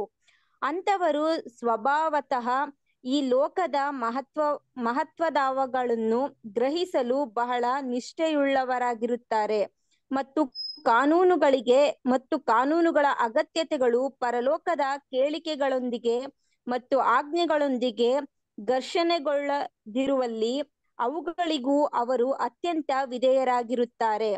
ಸರ್ವೋಚ್ಚ ಸೃಷ್ಟಿಕರ್ತನ ಮತ್ತು ಆತನ ಆಜ್ಞೆಗಳಿಗೆ ಸರ್ವೋಚ್ಚವಾದ ನಿಷ್ಠಾಪೂರ್ವಕ ಭಕ್ತಿ ತೋರಿಸುವವರನ್ನು ವಿರೋಧಿಸುವ ಈ ಲೋಕದ ರಾಜರುಗಳು ಬಹಳ ವಿರಳ. ಆದುದರಿಂದ ಪ್ರಸ್ತುತ ಕಾಲದ ನಿಯಮಪಾಲಕರಲ್ಲಿ ನೂತನ ಸೃಷ್ಟಿಗಳನ್ನು ಕಾಣಬಹುದು, ಪ್ರತಿಭಟಿಸುವವರನ್ನಲ್ಲ, ಜಗಳಕೋರರನ್ನಲ್ಲ ಮತ್ತು ತಪ್ಪು ಕಂಡುಹಿಡಿಯುವವರನ್ನಲ್ಲ. ಇತರರು ನೋಡುವುದಕ್ಕಿಂತ ಸ್ಪಷ್ಟವಾಗಿ ಅವರು ಸತ್ಯವನ್ನು ನೋಡುತ್ತಾರೆ. ಸ್ವಾರ್ಥದ ಆಧಾರದ ಮೇಲೆ ರೂಪುಗೊಂಡಿರುವ ಪ್ರಸ್ತುತ ವ್ಯವಸ್ಥೆಯಲ್ಲಿ ತಿಳಿದಿರುತ್ತಾರೆ. ಆದರೆ ಅವರು ದೇವರ ವಾಕ್ಯದ ಮೂಲಕ ಜ್ಞಾನೋದಯಗೊಂಡ ತಮ್ಮ ತಿಳುವಳಿಕೆಯ ದೃಷ್ಟಿಯ ಮೂಲಕವಾಗಿ ಮಾನವರ ಪ್ರತಿಭಟನೆ ಮತ್ತು ಕ್ರಾಂತಿಗೆ ಬೇಕಾದ ಬದಲಾವಣೆಗಳನ್ನು ತರುವಷ್ಟು ಪ್ರಬಲವಾಗಿರುವುದಿಲ್ಲ ಎಂಬುದನ್ನು ಕಂಡುಕೊಳ್ಳುತ್ತಾರೆ. ಮಾನವ ಜಾತಿಯು ಸದಭಿಪ್ರಾಯ ಹೊಂದಿದ್ದು ನೆರವೇರಿಸಲು 10 ಪಾಲು ಶಕ್ತವಾಗಿದ್ದರೂ ನಮ್ಮ ಕರ್ತನು ನಮಗೆ ತೋರಿಸಿರುವ ಪರಿಪೂರ್ಣತೆಯ ಮಟ್ಟವನ್ನು ತಲುಪಲು ಬಹು ದೂರವಾಗಿರುವುದು. ಸೂಕ್ತ ಕಾಲದಲ್ಲಿ ಆತನು ತನ್ನ ರಾಜ್ಯದ ಆಡಳಿತಾವಧಿಯಲ್ಲಿ ದೇವರ ಚಿತ್ತವು ಪರಲೋಕದಲ್ಲಿ ನೆರವೇರುತ್ತಿರುವಂತೆ ಈ ಭೂಮಿಯ ಮೇಲೆಯೂ ನೆರವೇರುವಂತೆ ಮಾಡುವುದನ್ನು ನಂಬಿರುವ ನಮ್ಮನ್ನು ಪ್ರೋತ್ಸಾಹಿಸುತ್ತಾನೆ. Thank you brother. Okay, thank you. So first Peter 2nd chapter 15, 16, 17 ಆ ವರ್ಸ್ ಓದೋಣ. ತಿಳಿಯದೆ ಮಾತಾಡುವ ಮೂಢ ಜನರ ಬಾಯನ್ನು ನೀವು ಒಳ್ಳೆ ನಡತೆಯಿಂದ ಕಟ್ಟಬೇಕೆಂಬುದೇ ದೇವರ ಚಿತ್ತ. ಸ್ವಾತಂತ್ರ್ಯರಂತೆ ನಡೆದುಕೊಳ್ಳಿರಿ, ಆದರೆ ಕೆಟ್ಟತನವನ್ನು ಮರೆಮಾಚುವುದಕ್ಕೆ ನಿಮ್ಮ ಸ್ವಾತಂತ್ರ್ಯವನ್ನು ಉಪಯೋಗಿಸಬೇಡಿರಿ. ನೋಡ್ರಾ, ಇಲ್ಲಿ ಹೇಳ್ತಾರೆ ಕೆಲವೊಂದು ಅಡ್ವೈಸ್ ಏನ್ ಮಾಡ್ತಾರೆ, ನೂತನ ಸೃಷ್ಟಿಗೆ ಹೇಳ್ತಾರೆ. ನೋಡಪ್ಪ, ಸಮಾಜದಲ್ಲಿ ಇರ್ಬೇಕಾರೆ ಹೇಗಿರ್ಬೇಕು ಅಂತ ಹೇಳ್ತಾರೆ ಅಲ್ವರ. ಏನಂತಾರೆ, ಮೊದಲನೇದು ಹೇಳ್ತಾರೆ ಬೇರೆಯವ್ರ ಬಾಯಿನ ಕಟ್ಟಬೇಕು ಅಂತ ಹೇಳ್ತಾರೆ. ಏನಿದು ಬೇರೆ ಬಾಯಿನ ಕಟ್ಟಬೇಕು ಅಂತಂದ್ರೆ, ಕೆಲವು ಜನ ಇರ್ತಾರೆ ಸುಮ್ಮನೆ ತರಲೆ ಮಾತಾಡ್ತಿರ್ತಾರೆ, ನಾನ್ಸೆನ್ಸ್, ಅಟರ್ ನಾನ್ಸೆನ್ಸ್, ಬೇಕೇ ಆಗಿರೋಂಥ ಮಾತುಗಳು, ವಿನಾಶಕವಾಗಿ ಅನ್ವಾಂಟೆಡ್ ಆಗಿರೋಂಥ ಒಂದು ಮಾತುಗಳು ಅಲ್ವರ. ಅದರಿಂದ ಏನಾಗ್ತದೆ ಅಂದ್ರೆ ಫ್ರಿಕ್ಷನ್ನು, ಜಗಳ, ಗಲಾಟೆ ಉಂಟಾಗೋಂಥದ್ದು, ಭೇದ ಭಾವ ಉಂಟಾಗೋದಂಥದ್ದು ಅಲ್ವರ. ಅಂತ ವಿಚಾರದಲ್ಲಿ ಏನ್ ಮಾಡಕ್ ಹೋಗ್ಬಿಡಿ, ಫಸ್ಟ್ ಆಫ್ ಆಲ್ ಅದಕ್ಕೆ ಪ್ರೋತ್ಸಾಹನೆ ಮಾಡಕ್ ಹೋಗ್ಬಿಡಿ. ಅದನ್ನ ಏನು ಬತ್ತಿ ಅಭಿವೃದ್ಧಿ ಆಗೋದಿಲ್ಲ ಅಂತ ಏನ್ ಮಾಡ್ತಾ ಹೇಳ್ತಾರೆ, ಅದನ್ನ ಏನ್ ಮಾಡಕ್ ನಾವು ದೂರ ಇಟ್ಬಿಡ್ಬೇಕು. ಎರಡನೇದು ಏನಪ್ಪಾ ಹೇಳ್ತಾರೆ ಅಂತಂದ್ರೆ, ನೀವು ಸ್ವತಂತ್ರವಾಗಿ ಏನ್ ಮಾಡಿ, ನೀವು ಬಿಹೇವ್ ಮಾಡಿ, ಸ್ವತಂತ್ರವಾಗಿ ಬಿಹೇವ್ ಮಾಡಿ. ಏನ್ ಅರ್ಥ, ಯಾರ ಮಾತು ಕೇಳಲ್ಲ, ಯಾರಿಗೆ ಹೇಳ್ದಂಗೂ ಕೇಳಲ್ಲ, ಇಷ್ಟ ಬಂದಂಗೆ ಇಡ್ತೀನಿ ಅಂತಲ್ಲ. ನಮ್ಗೆ ಕ್ರಿಸ್ತನಲ್ಲಿ ಏನ್ ಮಾಡಿದಾರೆ, ಒಂದು ಸ್ವತಂತ್ರನ ಕೊಟ್ಟಿದ್ದಾರೆ. ಅಂದ್ರೆ ಆ ಪೂಜೆ, ಈ ಪುರಸ್ಕಾರ, ಆ ಆಡಂಬರ, ಈ ಹಬ್ಬ ಅಂತಂದ್ಬಿಟ್ಟು ಅದ್ರ ಬಾಂಧವ್ಯದಲ್ಲಿ ಏನ್ ಮಾಡ್ಕೊಬಿಡಿ, ನೀವು ಸಿಕ್ಕಾಕೊಂಬಿಡಿ ಅಲ್ವರ. ಆ ಒಂದು ಕಟ್ಟುಪಾಠಗಳು ಅಂದ್ಬಿಟ್ಟಂದ್ರ ಆ ಒಂದು ಏನ್ರಿ ಇಲ್ದಿರಂತ ಒಂದು ರಿಲಿಜಿಯಸ್ ಆರ್ಗನೈಸೇಷನ್ಸ್ ಇರೋಂಥ ಒಂದು ಕಟ್ಟುಪಾಠಗಳನ್ನ ನೀವೇನ್ ಮಾಡಿ ಸಿಗಾಕೊಂಬೇಡಿ. ಆದ್ರೆ ಸ್ವತಂತ್ರರಾಗಿರ್ರಿ. ಸ್ವತಂತ್ರರಾಗಿರ್ಬೇಕ್ರಿ. ಹೇಗಪ್ಪ ಇರ್ರಿ ಅಂತಂದ್ರೆ, ನಿಮ್ಗೆ ದೇವ್ರು ಕೊಟ್ಟಂತ ಸ್ವತಂತ್ರವನ್ನ ಏನ್ ಮಾಡ್ಕೊಬೇಡಿ ನೀವು. ಆದ್ರೆ ನೀವು ಮಾಡಂತ ಕೆಟ್ಟತನಕ್ಕೆ ಇದನ್ನ ಮುಚ್ಚೋದಿಕ್ಕೆ ಏನ್ ಮಾಡ್ಕೋಬೇಡಿ, ಈ ಸ್ವತಂತ್ರ ನಾನು ಉಪಯೋಗಿಸ್ಕೋಬೇಡಿ ಅಂತ ಹೇಳೋದು. ಅದರ ಉದಾಹರಣೆಗೆ ಹೇಳ್ಬೇಕಾದ್ರೆ ಏನಪ್ಪ, ಈ ಕೆಟ್ಟತನನ್ನ ಮುಚ್ಚೋದಿಕ್ಕೆ ಸ್ವತಂತ್ರನ ಹೆಂಗೆ ಉಪಯೋಗಿಸೋದು ಅಂದ್ರೆ, ಇವಾಗ ಉದಾಹರಣೆ ಕ್ರಿಶ್ಚಿಯನ್ಸ್ ಅಲ್ರ. ಈ ಕ್ರಿಶ್ಚಿಯನ್ಸ್ ಅಂದ್ರೆ ಏನ ಅಭಿಪ್ರಾಯ, ಯಾರು ಕ್ರಿಶ್ಚಿಯನ್ಸ್ ಅಂತಂದ್ರೆ ಲೋಕದಲ್ಲಿ ಅಂತ ಕೇಳಿದ್ರೆ, ಯಾರು ಪಾಪನೆಲ್ಲ ಮಾಡ್ಬಿಟ್ಟು ಕನ್ಫ್ಯೂಸ್ ಮಾಡ್ಬಿಡ್ತಾರೋ ಅವ್ರೇನ್ರಿ ಆ ಲೆಕ್ಕದಲ್ಲಿ ಕ್ರಿಶ್ಚಿಯನ್ಸ್. ಜಾತಿ ಬಿಟ್ಟು ಜಾತಿಗೆ ಹೋಗೋದೇನ್ರಿ ಕ್ರಿಶ್ಚಿಯನ್ಸ್ ಅಲ್ವರ. ಆಮೇಲೆ ಏನ್ರಿ ಯಾವ ಒಂದು ಮಿಸ್ಬಿಹೇವ್ ಮಾಡೋದು, ಮೈ ಮೇಲೆ ನೆಟ್ಟಿಗೆ ಬಟ್ಟೆ ಆಗದಿರೋದು ಯಾರು ಅಂದ್ರೆ ಕ್ರಿಶ್ಚಿಯನ್ಸ್ ಅದರ. ಕುಡಿಯೋರು ಯಾರು ಅಂದ್ರೆ ಕ್ರಿಶ್ಚಿಯನ್ಸ್. ಡೈವರ್ಸ್ ಕೊಡೋದು ಯಾರು ಅಂತಂದ್ರೆ ಕ್ರಿಶ್ಚಿಯನ್ಸ್ ಅದರ. ನೋಡಿ ಏನಕ್ಕೆ ಈ ತರ ಹೆಸರು ಬಂದ್ಬಿಟ್ಟಿದೆ ಅಂತಂದ್ರೆ, ಇವರು ಹೆಸರಿಗಾಗಿ ಮಾತ್ರ ಈ ಕ್ರೈಸ್ತವರು ಅಂತ ಹೆಸರಿಟ್ಕೊಂಡಿರೋದು. ಅದರ ಎಂತ ಡಿಸೋಜಾ ಅಂತ ಇರ್ತದೆ, ಇಲ್ಲ ಆಲ್ಬರ್ಟ್ ಅಂತ ಇರ್ತಾರೆ, ಅದರ ಆ ಈ ತರ ಒಂದು ಹೆಸರುಗಳೇನ್ ಮಾಡ್ತಾರೆ ಇಟ್ಕೊಂಡಿರ್ತಾರೆ ಅಷ್ಟೇ. ಎಲ್ಲ ಎಲ್ಲ ಕ್ರೈಸ್ತವ್ರ ಹೆಸರುಗಳು ಸೂಪರ್ ಆಗಿರ್ತಾರೆ. ಇಲ್ಲ ಜೋಸಫ್ ಅಂತ ಇಟ್ಕೊಂಡಿರ್ತಾರೆ ಒಬ್ರು. ಆದ್ರೆ ಕ್ಯಾರೆಕ್ಟರ್ಗಳಲ್ಲಿ ಮಾತ್ರ ಈ ಹೆಸರಿಗೆ ಸಂಬಂಧಪಟ್ಟಾಗ ಸ್ವಲ್ಪವೂ ಕೂಡ ಗುಣಲಕ್ಷಣಗಳೇನಾಗಿರಲ್ಲ, ಇರಲ್ಲ. ಸೊ ಅದಕ್ಕೆ ಅದನ್ನ ಏನಾಗ್ಬಿಟ್ಟಿದೆ ಅಂತಂದ್ರೆ ಇವರು ಮಾಡೋಂಥ ಆಕ್ಟಿವಿಟೀಸ್ಗೂ ಇಲ್ಲಿ ಇರೋಂಥ ಒಂದು ಕ್ಯಾರೆಕ್ಟರ್ಗೆ ಏನಾಗಿರಲ್ಲ, ಅಲ್ಲಿ ಅಜಗಜಾಂತರನಾಗಿರ್ತಾರೆ, ವ್ಯತ್ಯಾಸ ಇರ್ತಾರೆ. ಅದರ ಅದನ್ನ ನೋಡ್ಬೇಕಾರೆ ಏನ್ರಿ ಇದನ್ನ ಹೇಳ್ತಾರೆ, ನಿಮ್ಮ ಒಂದು ನೀವು ಕೆಟ್ಟತನ ಮಾಡ್ತೀರಾ, ಈ ಕೆಟ್ಟತನನ ಕವರ್ ಮಾಡೋದಕ್ಕೋಸ್ಕರ ಏನ್ ಮಾಡಕ್ ಹೋಗ್ಬಿಡಿ, ನೀವು ಇದನ್ನ ದುರುಪಯೋಗ ಪಡ್ಸಕ್ ಹೋಗ್ಬಿಡಿ ಅಂತ ಏನ್ ಮಾಡ್ತಾರೆ. ಅಲ್ಲ ವಾಕ್ಯನ ನಾವೇನ್ ಮಾಡಕ್ ಹೋಗ್ಬಿಡ್ದು, ನಮ್ಮ ಒಂದು ಪಾಪಕ್ಕೆ ಸಮಂಜಸವಾಗಿ ನಮ್ಮ ಪಾಪನ ಮಾಡಿದಿರಿ ಅದನ್ನ ಸರಿ ಕಟ್ಟೋದಕ್ಕೋಸ್ಕರ, ಅದನ್ನ ಮುಚ್ಚಾಕೋದಕ್ಕೋಸ್ಕರ ದೇವ್ರ ವಾಕ್ಯ ಏನ್ ಮಾಡಕ್ ಹೋಗ್ಬಿಡೋದು, ದುರುಪಯೋಗ ಪಡ್ಸೋದಿಕ್ ಹೋಗ್ಬಾರ್ದು ಅಲ್ವರ. ಕೆಲವು ಜನ ಏನ್ ಮಾಡ್ತಾರೆ, ಇದನ್ನೆಲ್ಲ ಮಾಡ್ತಾರೆ ಅದರ. ಅದಕ್ಕೆ ನೋಡ್ಬೇಕಾದ್ರೆ ಇದರಿಂದ ಏನಪ್ಪಾ ಅಂತಂದ್ರೆ ಏನ್ರಿ, ದೇವ್ರಿಗೆ ಏನ್ರಿ ಕೆಟ್ಟ ಹೆಸರು, ದೇವ್ರ ನಾಮಕ್ಕೆ ಏನಾಗ್ತಾರೆ, ದೂಷಣೆ ಆಗಂತದ್ದು ಅಲ್ವರ. ಅದಕ್ಕೆ ನೋಡಿ ನೆಕ್ಸ್ಟ್ ಮುಂದಕ್ಕೆ ಏನ್ ಹೇಳ್ತಾರೆ, ಮುಂದಕ್ಕೆ ನೆಕ್ಸ್ಟ್, ನೀವು ದೇವರ ದಾಸರಾಗಿದ್ದೀರಲ್ಲ, ಎಲ್ಲರನ್ನು ಸನ್ಮಾನಿಸಿರಿ, ಸಹೋದರರನ್ನು ಪ್ರೀತಿಸಿರಿ, ದೇವರಿಗೆ ಭಯಪಡಿರಿ, ಅರಸನನ್ನು ಸನ್ಮಾನಿಸಿರಿ.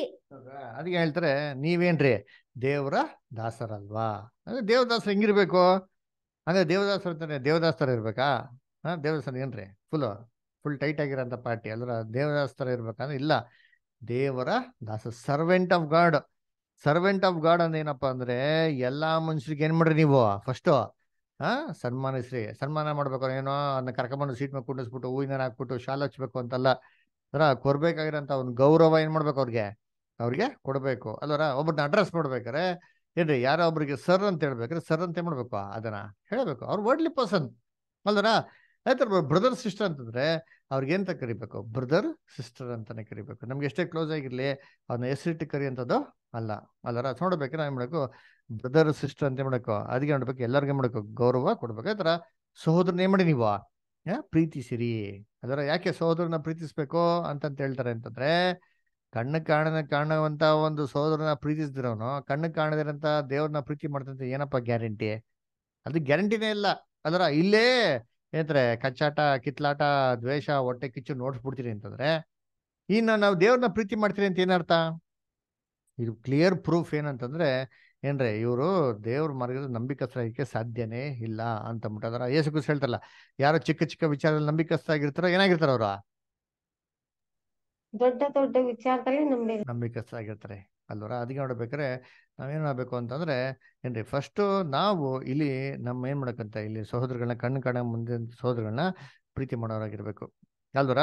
ಆಮೇಲೆ ಏನ್ರಿ, ಇದು ಪ್ರೀತಿ ಅಂದ್ರೆ ಏನಪ್ಪಾ ಅಂದ್ರೆ ಒಬ್ರಿಗೆ ಜೀವ ಕೊಡೋಕೆ ಏನಾಗಿರ್ಬೇಕು. ಬೈಬಲ್ ಹೇಳ್ತಾರಲ್ಲ, ನೀವು ಸಹೋದರ ಪ್ರೀತಿ ಅಂತಂದ್ರೆ ನೀವೇನೋ ಒಬ್ರಿಗೊಬ್ರಿಗೆ ಹೆಂಗ್ ಕೊಡೋಕೆ ಇರ್ಬೇಕು, ಪ್ರಾಣ ಕೊಡೋಕೆ ಏನಾಗಿರ್ಬೇಕು, ರೆಡಿ ಆಗಿರ್ಬೇಕು ಅಲ್ವರ. ಪ್ರಾಣ ತೆಗೆಯಂಥದ್ದು ಅಲ್ಲ ನೋಡಿ, ಇವಾಗೆಲ್ಲ ಪ್ರಾಣ ಎಲ್ಲ ತೆಗೆ ಹೋಗಲ್ಲ, ಅದೇನ್ ಮಾಡ್ತಾರೆ, ಹೆಸರನ್ನ ಕೆಡಿಸ್ಬಿಡ್ತಾರ. ಸೊ ನೋಡ್ಬೇಕಾರೆ ಏನ್ರಿ ಇವೆಲ್ಲ ಏನಾಗ್ಬಿಡೋದು ನಮ್ಮಲ್ಲಿ ಇವಾಗ ಇರ್ಬೋದು. ಆಮೇಲೆ ದೇವ್ರಿಗೆ ಏನಾಗಬೇಕು, ಭಯಪಟ್ಟು ನಡುವರಾಗಿರ್ಬೇಕು ಅಲ್ಲರ. ದೇವ್ರ ಮಕ್ಕಳು ಯಾರ ಮೇಲೆ ಭಯ ಇರ್ಬೇಕು ಗೊತ್ತಾ ಏನ್ರಿ, ದೇವ್ರ ಮೇಲೆ ಏನಾಗಿರ್ಬೇಕು, ಒಂದು ಭಯ ಇರಬೇಕು ಅಲ್ಲರ. ನಿಮ್ಮ ರಕ್ಷಣೆನ ನೀವು ಹೇಗೆ ಸಾಧಿಸ್ಕೊಳ್ಳಿ, ಏನ್ ಹೇಳ್ತಾರೆ ವಾಕ್ಯ, ಫಿಲಿಪಿಯರು 2:10 ಓದಿ. ಫಿಲಿಪಿಯರು 2:10.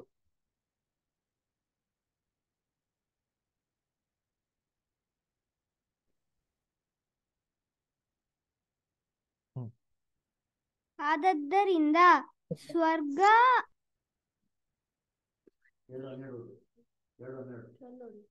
ಹೀಗಿರುವಲ್ಲಿ ನನ್ನ ಪ್ರಿಯರೇ, ನೀವು ನನ್ನ ಮಾತನ್ನು ಯಾವಾಗಲೂ ಕೇಳಿದಂತೆ ಈಗಲೂ ಕೇಳಿರಿ. ನಾನು ನಿಮ್ಮಲ್ಲಿರುವಾಗ ಮಾತ್ರವಲ್ಲದೆ ನಾನಿಲ್ಲದಿರುವಾಗಲೂ ಬಹು ಹೆಚ್ಚಾಗಿ ಮನೋಭೀತಿಯಿಂದ ನಡುಗುವವರಾಗಿ ನಿಮ್ಮ ರಕ್ಷಣೆಯನ್ನು ಸಾಧಿಸಿಕೊಳ್ಳಿರಿ. ಏನ್ ಮಾಡಕ್ಕೆ, ಬಹು ಭೀತಿಯಿಂದ ನಡುಗೋರಾಗಿದ್ದೇ ಮಾಡ್ಬೇಕು, ನಿಮ್ಮ ರಕ್ಷಣೆನ ಸಾಧಿಸ್ಕೊಬೇಕು. ಏನಪ್ಪ ನಡುಗಿ ರಕ್ಷಣೆ ಸಾಧಿಸ್ಕೊಡೋದು ಅಂತಂದ್ರೆ ದೇವ್ರು ನೋಡ್ಬಿಡು ಗಡಗಡ ನಡುಗಂತಲ್ಲ. ಅದರ ನಮ್ಮಲ್ಲಿ ವಾಲಂಟಿಯರ್ಗೆ ಹೆಂಗೆ ಭಕ್ತಿ ಇರಬೇಕು, ಒಂದು ಪ್ರೀತಿ ಇರಬೇಕು ಅಂದ್ರೆ ದೇವ್ರ ಮಾತಿಗೆ ಸರೆಂಡರ್ ಆಗೋದಕ್ಕೆ ನಮ್ಗೆ ಏನಾಗಿರ್ಬೇಕು, ಒಂದು ಮನ್ಸು ಏನಾಗಿರ್ಬೇಕು ಇರ್ಬೇಕು ಅಲ್ಲರ. ಸೊ ನಾನು ದೇವ್ರನ್ನ ಪ್ರೀತಿ ಮಾಡ್ತೀನಿ ಅಂತ ಹೇಳೋಂಥದ್ದಲ್ಲ. ಈ ಪ್ರೀತಿ ಮಾಡ್ತೀನಿ ಅಂತ ಹೇಳೋದು ನಮ್ಮಲ್ಲಿ ಏನಾಗಿರ್ಬೇಕು, ಕ್ರಿಯೆಯಲ್ಲಿರ್ಬೇಕು. ಹೇಗೆ ಕ್ರಿಯೆಯಲ್ಲಿರೋದು? ಯೇಸು ಕ್ರಿಸ್ತ ಹೇಳ್ತಾರೆ, ಯಾರು ನಾನು ಪ್ರೀತಿ ಮಾಡೋದಾಗಿದ್ರೆ ನನ್ನ ವಾಕ್ಯನೇ ಮಾಡಿ ನೀವು ಕೈಗೊಂಡು ನಡೀರಿ. ಅದರ ನನ್ನ ವಾಕ್ಯನ ಯಾರು ಕೈಗೊಂಡು ನಡೀತಾರೋ ಅವರಲ್ಲಿ ನಾನು ಬಂದು ಏನ್ ಮಾಡ್ತೀನಿ? ಹಾ ವಾಸಿಸ್ತೀನಿ. ಓದಿಂತೀನಿ ಇಲ್ಲಿ ಯೋಹಾನ 14:23 ಓದಿ. ಯೋಹಾನ 14:23.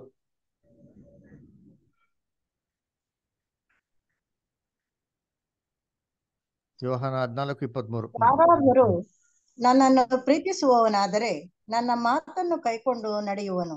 ಅವನನ್ನು ನನ್ನ ತಂದೆಯು ಪ್ರೀತಿಸುವನು, ಮತ್ತು ನಾವಿಬ್ಬರು ಅವನ ಬಳಿಗೆ ಬಂದು ಅವನ ಬಳಿಯಲ್ಲಿ ಬಿಡಾರವನ್ನು ಮಾಡಿಕೊಳ್ಳುವೆವು.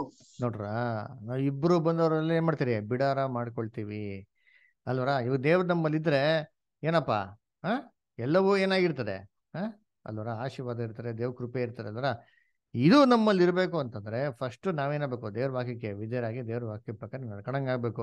ಅದರ ಅದಕ್ಕೆ ಎಷ್ಟೋ ಜನಗಳಿಗೆ ಏನ್ರಿ, ಹಾ ಏನಾರ ದೇವ್ರ ವಾಕ್ಯದ ಬಗ್ಗೆ ಏನಾರ ಸ್ವಲ್ಪ ಮಾತಾಡಪ್ಪ ಅಂತಂದ್ರೆ ಏನ್ ಮಾಡ್ತಾರೆ? ಅಪ್ಪಾಲೆ ತಿಪ್ಪಲೆ ಆಡ್ಬಿಡ್ತಾರೆ. ಅದರ ಯೋಚನೆ ಮಾಡ್ತಾರೆ ಏನ್ ಮಾತಾಡ್ಬೇಕು ಅಂತ. ಯಾಕೆ ಅಂದ್ರೆ ಏನ್ ಮಾತಾಡ್ಬೇಕು ಗೊತ್ತಿರಲ್ಲ, ಬಾಯಿ ಬಂದಿದ್ದೆಲ್ಲ ಮಾತಾಡ್ತಾರೆ. ಯಾಕೆ ಅಂತಂದ್ರೆ ಏನ್ರಿ, ದೇವ್ರು ಅವ್ರಲ್ಲಿ ಏನಾಗಿರಲ್ಲ, ವಾಸವಾಗಿರಲ್ಲ. ಯಾಕಪ್ಪ ವಾಸವಾಗಿರಲ್ಲ ಅಂದ್ರೆ ದೇವರು ಒಂದು ವಾಕ್ಯ ಏನಾಗಿಲ್ಲ ಅವರಲ್ಲಿ ಇಲ್ಲ, ಬಿಡಾರ ಮಾಡಿಲ್ಲ. ದೇವ್ರ ವಾಕ್ಯದ ಪ್ರಕಾರ ನಡೀತಲ್ಲ, ವಾಕ್ಯ ಅವ್ರ ಮನಸ್ಸಲ್ಲಿ ಇಲ್ಲ. ಅದಕ್ಕೆ ಏನ್ರಿ, ಇವ್ ದೇವ್ರ ನಮ್ಮಲ್ಲಿ ಇಲ್ಲ ಅಂತಂದ್ರೆ, ದೇವ್ರ ಮಾತು ನಮ್ಮಲ್ಲಿ ಇಲ್ಲ ಅಂತಂದ್ರೆ, ದೇವ್ರ ವಾಕ್ಯ ನಾವು ಕಿವಿ ಕೊಟ್ಟಿಲ್ಲ ಅಂತಂದ್ರೆ ಏನಾಯ್ತಾರೆ ಹೇಳಿ? ನಮ್ಮಲ್ಲಿ ಏನ್ ಡೆವಲಪ್ಮೆಂಟ್ ಆಯ್ತಾರೆ? ಏನ್ ಡೆವಲಪ್ಮೆಂಟ್ ಆಗೋದಕ್ಕೆ ಚಾನ್ಸಸ್ ಇಲ್ಲ. ಅದಕ್ಕೆ ಹೇಳೋದು ಫಸ್ಟ್ ಏನ್ರಿ, ಕ್ರಿಶ್ಚಿಯಾನಿಟಿಯಲ್ಲಿ ಬೆಳಿಬೇಕು ಅಂತಂದ್ರೆ ದೇವ್ರ ವಾಕ್ಯಕ್ಕೆ ಏನಾಗಬೇಕು? ಫಸ್ಟ್ ಸರೆಂಡರ್ ಆಗ್ಬೇಕು. ದೇವ್ರ ಮಾತನ್ನ ಕೇಳಂಗಿರ್ಬೇಕು ಕರೆಕ್ಟಾಗಿ. ಆಮೇಲೆ ಕೇಳಿ ಅದ್ರ ಪ್ರಕಾರ ನಡೆದ್ರೇನೆ ದೇವ್ರ ವಾಕ್ಯ ಮಾತಾಡೋಕ್ಕಾಗೋದು. ಇಲ್ಲ ಅಂತಂದ್ರೆ ದೇವ್ರ ವಾಕ್ಯ ಮಾತಾಡೋಕ್ಕೆ ಆಗದೇ ಇಲ್ಲ ಬಿಟ್ಟಿರ್ತೀರಿ. ಅದರ ಮಾತಾಡ್ಬೋದು, ಅದೇ ಸುಳ್ಳು ಕಟ್ಟೆಗಳನ್ನ ಕತೆ ಮಾತಾಡ್ಬೋದು ಅಷ್ಟೇ ಹೊರತು ದೇವ್ರ ವಾಕ್ಯನ 100% ಮಾತಾಡೋಕ್ಕೆ ಸಾಧ್ಯನೇ ಇಲ್ಲ ಅಲ್ದ್ರ. ಅದಕ್ಕೆ ನೋಡ್ಬೇಕಾದ್ರೆ ಏನ್ ಹೇಳ್ತಾರೆ ಅಂದ್ರೆ, ಏನ್ರಿ ನೀವೇನು ದೇವ್ರಿಗೆ ಭಯಪಟ್ಟು ನಡೀರಿ, ಎಲ್ಲಾ ರಾಜರುಗಳಿಗೆ ಅರಸರುಗಳಿಗೆ ಏನ್ ಮಾಡಿ ನೀವು ಸನ್ಮಾನಿಸ್ರಿ, ಗೌರವಿಸ್ರಿ ಅಂತ ಹೇಳ್ರಿ. ಏನಂತ ನೋಡೋಣ ಅದರ. ಆಮೇಲೆ ನೆಕ್ಸ್ಟ್ ಮುಂದಕ್ಕೆ ಓದಿದ್ದೀನಿ. 1 Peter 2nd chapter 16 ಮತ್ತೆ 17 ನೋಡಿ ಹಂಗೆ.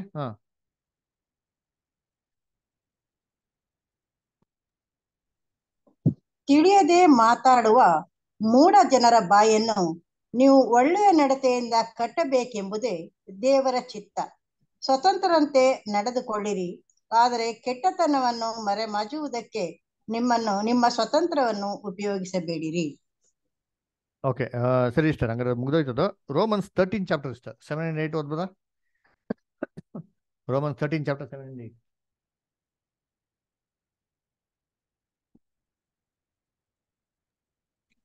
ಅವರವರಿಗೆ ಸಲ್ಲಿಸತಕ್ಕದ್ದನ್ನು ಸಲ್ಲಿಸಿರಿ. ಯಾರಿಗೆ ಕಂದಾಯವೋ ಅವರಿಗೆ ಕಂದಾಯವನ್ನು, ಯಾರಿಗೆ ಸುಂಕವೋ ಅವರಿಗೆ ಸುಂಕವನ್ನು, ಯಾರಿಗೆ ಭಯವೋ ಅವರಿಗೆ ಭಯವನ್ನು, ಯಾರಿಗೆ ಮರ್ಯಾದೆಯೋ ಅವರಿಗೆ ಮರ್ಯಾದೆಯನ್ನು ಸಲ್ಲಿಸಿರಿ. ನೋಡ್ರ, ಯಾರ್ಯಾರಿಗೆ ಏನೇನು ಕೊಡ್ಬೇಕು ಅವ್ರಿಗೆ ಏನ್ ಮಾಡಿ ನೀವು ಕೊಡಿರಿ. ಗೌರವ ಕೊಡೋರಿಗೆ ಗೌರವ ಕೊಡ್ರಿ, ಮರ್ಯಾದೆ ಕೊಡೋರಿಗೆ ಏನ್ ಮಾಡ್ಬೇಕು? ಮರ್ಯಾದೆ ಕೊಡಬೇಕು ಅಲ್ವರ. ಆಮೇಲೆ ನೆಕ್ಸ್ಟ್ 8ನೇ ವಾಕ್ಯ. ಅದ್ರಾಗ ಬ್ರದರ್ ಹೌದು. ಒಬ್ಬರನ್ನೊಬ್ಬರು ಪ್ರೀತಿಸಬೇಕೆಂಬ ಋಣವೇ ಹೊರತು ಬೇರೆ ಯಾವ ಸಾಲವು ನಿಮಗೆ ಇರಬಾರದು. ನೋಡ್ರ, ಅದಕ್ಕೆ ಮತ್ತೊಬ್ಬರನ್ನು ಓದಿ. ಮತ್ತೊಬ್ಬರನ್ನು ಪ್ರೀತಿಸುವನು ಧರ್ಮ ಪ್ರಮಾಣವನ್ನೆಲ್ಲ ನೆರವೇರಿಸಿದ್ದಾನೆ. ಪ್ರೀತಿಸೋನೇನ್ರಿ ಧರ್ಮ ಪ್ರಮಾಣನೇ ಏನ್ ಮಾಡ್ದಂತೆ ಅಲ್ಲಿ ನೆರವೇರಿಸ್ತಾನೆ ಅಂತ ಹೇಳ್ತಾರೆ. ಅದಕ್ಕೆ ನೂತನ ಸೃಷ್ಟಿ ಆದವರು ಏನ್ರಿ, ಅವರು ಏನ್ರಿ ಮಾಂಸದಲ್ಲಿರ್ಬೇಕಾರೆ ಈ ವಾಕ್ಯಗಳಿಗೆ ಎಷ್ಟು ಕೈಗೊಂಡು ನೋಡಿತಾರೋ ಅಷ್ಟ್ರ ಮಟ್ಟಿಗೆ ಅವನ ಜೀವನ ಹೆಂಗಿರ್ತದೆ, ನಾಜೂಕಾಗಿ ಏನಾಗಿರ್ತದೆ ಅಲ್ಲಿ ಇರ್ತದೆ ಅಲ್ವರ. ಸೊ ಇಂಥವ್ರು ಏನ್ರಿ ಸಾಮಾನ್ಯವಾಗಿ ಅಷ್ಟು ಈಸಿಯಾಗಿ ಲೋಕದಲ್ಲಿರೋಂಥ ಒಂದು ರೂಲ್ಸ್ ವೈಲೇಟ್ ಮಾಡೋದಾಗ್ಲಿ, ಏನ್ರಿ ಒಬ್ರ ಬಗ್ಗೆ ತಪ್ಪಾದ ರೀತಿಯಲ್ಲಿ ನಡ್ಕೊಳೋದಾಗ್ಲಿ, ಒಬ್ಬ ಬಗ್ಗೆ ತಪ್ಪಾದ ರೀತಿಯಲ್ಲಿ ಮಾತಾಡೋದಾಗ್ಲಿ ಮಾಡಕ್ ಹೋಗಲ್ಲ, ಅಲ್ಲಿ ಮಾಡೋದಕ್ಕೆ ಹೋಗಲ್ಲ. ಅದನ್ನೇ ನಮ್ಮ ಬ್ರದರ್ ಏನ್ ಮಾಡೋದು, ಈ ಒಂದು ಪ್ಯಾರಾಗ್ರಾಫ್ ಅಲ್ಲಿ ಮಾಡೋದಲ್ಲಿ ಅಲ್ಲಿ ಹೇಳೋದು. ಇವ್ರು ಎಂತೆಲ್ಲ ಹೆಂಗಿರ್ತಾರೆ ಅಂತಂದ್ರೆ ತುಂಬಾ ಲಾ ಒಬಿಡಿಯಂಟ್ ಪೀಪಲ್. ಈ ಸಮಾಜದಲ್ಲಿ ಏನ್ ರೂಲ್ಸ್ ರೆಗ್ಯುಲೇಷನ್ಸ್ ಇರ್ತಾರೋ ಅದಕ್ಕೆ ಬದ್ಧವಾಗಿರೋಂಥ ದೇವ್ರ ಮಕ್ಳಾಗಿ ಏನಾಗಿರ್ತಾರೆ ಅಲ್ಲಿರ್ತಾರೆ ಅಲ್ವರ. ಸೊ ಅದೇ ನೋಡ್ಬೇಕಾದ್ರೆ ಇವಾಗ ನಾವು ಇರೋಂಥ ಸಮಾಜದಲ್ಲಿ ಹೇಗಪ್ಪ ಇದೆ ಕಂಡೀಷನ್ ಅಂತಾರೆ, ಕೆಲವೊಂದು ಗೌರ್ಮೆಂಟ್ ಅಲ್ಲಿ ಏನಿದೆ ರೂಲ್ಸ್ ರೆಗ್ಯುಲೇಷನ್ಸ್ ಎಲ್ಲ ಏನಾಗಿದೆ ಅಲ್ಲಿದೆ. ಅದರ ಆ ಗೌರ್ಮೆಂಟ್ ಅಲ್ಲಿರೋಂಥ ಕೆಲವೊಂದು ರೂಲ್ಸ್ ರೆಗ್ಯುಲೇಷನ್ಸ್ ಪ್ರಕಾರ ನಾವು ಏನ್ರಿ, ನಾವು ಭಾಳ ಅದೇನ್ರಿ ತುಂಬಾ ಇಂಪಾರ್ಟೆಂಟ್. ಅದ್ರ ಪ್ರಕಾರ ನಡ್ಕೊಳೋದೇನ್ರಿ ತುಂಬಾ ಇಂಪಾರ್ಟೆಂಟು ಅಲ್ವರ. ಇವಾಗ ಅದರಲ್ಲಿ ರೂಲ್ಸ್ ಮಾಡಿರೋದನ್ನೆಲ್ಲ ನಾವೇನ್ ಮಾಡಕ್ ಹೋಗ್ಬಿಡ್ದು, ಒಂದೊಂದ್ರಲ್ಲಿ ತಪ್ಪು ಕಂಡಿಡಿಯೋದು, ಒಂದೊಂದ್ರಲ್ಲಿ ಫಾಲ್ಟ್ ಕಂಡಿಡಿಯೋಂಥದ್ದು, ಅಂದ್ರೆ ಜಗಳ ಮಾಡೋಂಥದ್ದು ಏನಾಗಿರ್ಬಾರ್ದು ಅಲ್ಲಿ ಇರಬಾರ್ದು. ಯಾಕೆ ಅಂತಂದ್ರೆ ಎಲ್ಲದರಲ್ಲೂ ತಪ್ಪಿದೆ, ಎಲ್ಲದರಲ್ಲೂ ಫಾಲ್ಟ್ ಇದೆ. Something is better then nothing ಅಂತ ಹೇಳ್ತಾರೆ ಗೊತ್ತಾ. ಅದರಿಂದ ಅನಾರ್ಕಿ ಆಗೋದಕ್ಕಿಂತ ಏನೋ ಒಂದು ರೂಲ್ಸ್ ಇರೋದೇನ್ರಿ ಎಷ್ಟೋ ಬೆಟರ್. ಯೋಚನೆ ಮಾಡಿದ್ದೀನಿ, ಇವತ್ತು ಎಷ್ಟೋ ಒಂದು ಗೌರ್ಮೆಂಟು ಅಥವಾ ರೂಲ್ಸ್ ರೆಗ್ಯುಲೇಷನ್ಸ್ ಅಂತ ಇರೋದ್ರಿಂದ ನಾವೇನಂತೆ ಸಮಾಧಾನವಾಗಿ ಏನಾಯ್ತೆ ಇರೋಕ್ಕಾಗ್ತಾ ಇದೆ. ಅದರ ಯೋಚನೆ ಮಾಡಿ, ರೂಲ್ಸ್ ರೆಗ್ಯುಲೇಷನ್ಸೇ ಇಲ್ಲ, ಅದರ ಕಂಟ್ರೋಲ್ ಮಾಡೋರೇ ಇಲ್ಲ ಅಂತಂದ್ರೆ ಸಮಾಜದಲ್ಲಿ ಹೇಗಿರ್ಬೋದು, ನಾವು ಸಮಾಧಾನ ಇರೋಕ್ಕಾಗ್ತದ, ಹೋಗಿ ಬರೋಕ್ಕಾಗ್ತದ, ಸೇಫಾಗಿ ಹೋಗಿ ಸೇಫಾಗಿ ಬರೋದಕ್ಕಾಗ್ತದ? ಖಂಡಿತವಾಗೂ ಏನಿಲ್ಲ, ಅವಲ್ಲ ಆಗೋದೇ ಇಲ್ಲ. ಅದರಿಂದ ಏನೇ ಒಂದು ರೂಲ್ಸ್ ಇರಲಿ, ಸ್ವಾರ್ಥವಾಗಿದ್ದಾರೆ ಇವಾಗ ಮೋಸವಾಗಿದ್ದಾರಾ ಪರವಾಗಿಲ್ಲ, ಏನು ಇಲ್ದಿರೋದಕ್ಕಿಂತ ಎಷ್ಟೋ ಇರೋದೇನ್ರಿ ಎಷ್ಟೋ ಬೆಟರ್ ಅಂತ ಅಂತಾರೆ. ಅದಕ್ಕೆ ದೇವ್ರ ಮಕ್ಕಳು ಈ ಒಂದು ಮನ ಕಣ್ಗಳು ಅವ್ರು ತೆರೆದಿರೋದ್ರಿಂದ ಸಮಾಜದಲ್ಲಿ ಕೆಲವೊಂದು ಅನ್ಯಾಯ ನಡೆಯೋಂಥ ವಿಚಾರದಲ್ಲಿ ಆಗಲಿ, ನೀತಿ ನ್ಯಾಯ ಇಲ್ದಿರೋಂಥ ವಿಚಾರಗಳಾಗಲಿ ಫೈಟ್ ಮಾಡೋದು ಏನ್ರಿ ದೇವ್ರ ಕೆಲಸ ಅಲ್ಲ, ದೇವ್ರ ಮಕ್ಳ ಕೆಲಸನೇ ಅಲ್ಲ ಅಲ್ವರ. ಸದ್ಯ ನೋಡ್ಬೇಕಾದ್ರೆ ಮತ್ತೆ ಅದನ್ನ ಸುಧಾರಣೆ ಮಾಡೋದಾಗ್ಲಿ, ಅದನ್ನ ಕರೆಕ್ಷನ್ ಮಾಡೋದಾಗ್ಲಿ, ಅದರ ಇದು ಕೂಡ ಏನಲ್ಲ ದೇವ್ರ ಮಕ್ಳು ಕೆಲಸನೇ ಅಲ್ಲ. ಅದರ ನೋಡ್ಬೇಕ್ರಿ ಎಲ್ಲ ಕಡೆ ಹೋಗ್ಬಿಟ್ಟು ಎಲ್ಲ ಏನ್ರಿ ಏನೋ ಪ್ರಾಬ್ಲಮ್ ಆಗ್ತಾರೆ ಎಲ್ಲ ಕಡೆ ಇನ್ವಾಲ್ವ್ ಆಗಿ ಎಲ್ಲಾನು ಏನ್ರಿ ಮಾತುಕತೆ ಮಾತಾಡಿದೆಲ್ಲ ಮಾಡೋಂಥದ್ದು ದೇವ್ರ ಮಕ್ಳ ಕೆಲಸನೇ ಅಲ್ವೇ ಅಲ್ಲ. ಯಾಕೆ ಅಂತಂದ್ರೆ ನಾವು ಏನೇ ಸಮಾಜದಲ್ಲಿ ಸರಿ ಮಾಡಕ್ ಹೋದ್ರು ಸರಿ ಏನ್ರಿ ದೇವ್ರ ರಾಜ್ಯದಲ್ಲಿ ಏನ್ ಭೂಲೋಕದಲ್ಲಿ ಬರ್ತದೋ ಅದರಷ್ಟು ಮಟ್ಟಿಗೆ ನಾವು ಏನ್ ಮಾಡೋದು ತರೋದಕ್ಕೆ ಖಂಡಿತವಾಗೂ ಸಾಧ್ಯನೇ ಇಲ್ಲ. ಈ ಪ್ರಪಂಚ ದೇವರು ಏನ್ರಿ ನಂಬಿಕೆ ಇಲ್ಲದನ್ನ ಕಣ್ಗಳು ಏನ್ ಮಾಡಿದಾನೆ, ಮಂಕ್ ಮಾಡಿದಾನೆ ಅಲ್ವರ. ಈ ವಾಯುಮಂಡಲ ಅಧಿಕಾರ ಅನ್ಸಂತ ಅಧಿಪತಿ ಎಲ್ಲಾರ್ದು ಏನಕ್ಕೆ ಪ್ರೇರಣೆ ಮಾಡ್ತಾನೆ, ಒಂದೇ ಕಾರಣಕ್ಕೆ ಅವಿಧೇಯತೆಗೆ ಪ್ರೇರಣೆ ಮಾಡ್ತಾವನೆ. ಹಾಗಿರ್ಬೇಕಾದ್ರೆ ಇವನ್ನೆಲ್ಲರೂ ನಾವು ಇದೇ ಕರ್ಕೊಂಬತ್ತೀನಿ ನಾವು ಚೇಂಜ್ ಮಾಡ್ತೀವಿ ಅಂದ್ರೆ ಇಲ್ಲಿ ಇಂಪಾಸಿಬಲ್ ಆಗಲ್ಲ.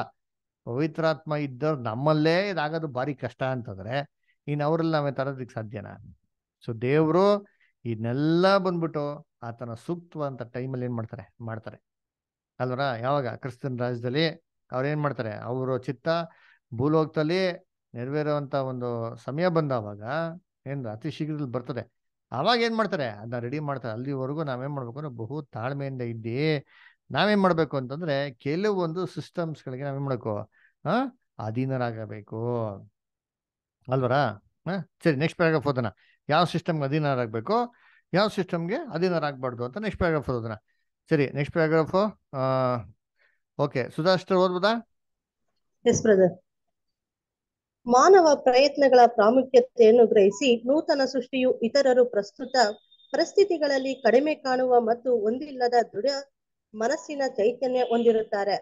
ಕಾನೂನು ಮತ್ತು ಕ್ರಮಗಳನ್ನು ಕಾಪಾಡುವುದರಲ್ಲಿ ನಿರಂಕುಶವಾಗಿ ಶಕ್ತಿ ಮತ್ತು ಅಧಿಕಾರಗಳ ದುರುಪಯೋಗ ಮಾಡಿಕೊಳ್ಳಬಹುದಾದ ಅತ್ಯಂತ ಕೆಟ್ಟದಾದ ಮಾನವ ಸರ್ಕಾರವೂ ಸಹ ಕಾನೂನುಗಳಿಲ್ಲದ ಆ ರಾಜಕತ್ವಕ್ಕಿಂತ ಉತ್ತಮವಾದದ್ದು ಎಂದು ಆತನು ಕಂಡುಕೊಳ್ಳುತ್ತಾನೆ.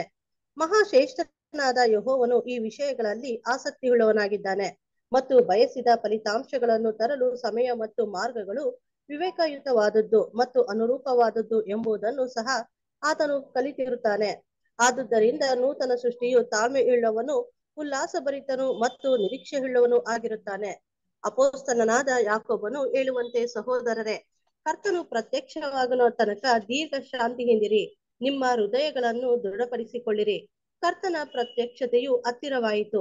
ಯಾಕೋಬ 5ನೇ ಅಧ್ಯಾಯ 7-8ನೇ ವಚನ. ಆತನ ರಾಜ್ಯವು ಶೀಘ್ರದಲ್ಲಿಯೇ ನೀತಿವಂತಿಕೆಯನ್ನು ಸಕಲ ಆಶೀರ್ವಾದಗಳನ್ನು ಈ ಲೋಕದ ಮಾನವ ಜಾತಿಯವರೆಲ್ಲ ತರುವುದಾಗಿದೆ. Thank you brother.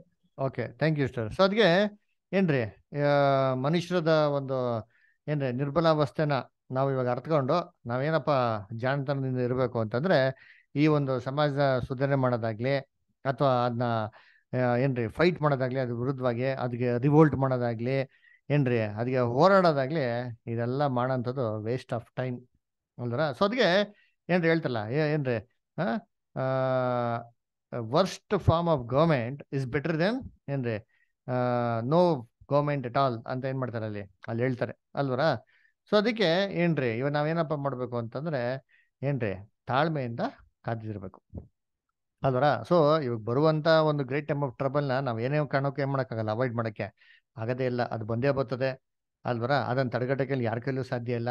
ನಾವೇನ್ ಮಾಡ್ಬೇಕು ಅಂದ್ರೆ ದೇವ್ರ ಮೇಲೆ ಕಾತ್ಕೊಂಡು ಇರಬೇಕು. ನಮ್ಮ ರಕ್ಷಣೆಯನ್ನು ಸಾಧಿಸ್ಕೊಂಡಂಥದ್ದು ನಮ್ಮ ಒಂದು ಕರ್ತವ್ಯ ಅಲ್ವರ. ಅದಕ್ಕೆ 2 ವಾಕ್ಯ ಓದೋಣ. 2 ಪೇತ್ರ 3:9, ಯಾಕೋಬು 5ನೇ ಅಧ್ಯಾಯ 7 ಮತ್ತು 8. 2 Peter 3:9.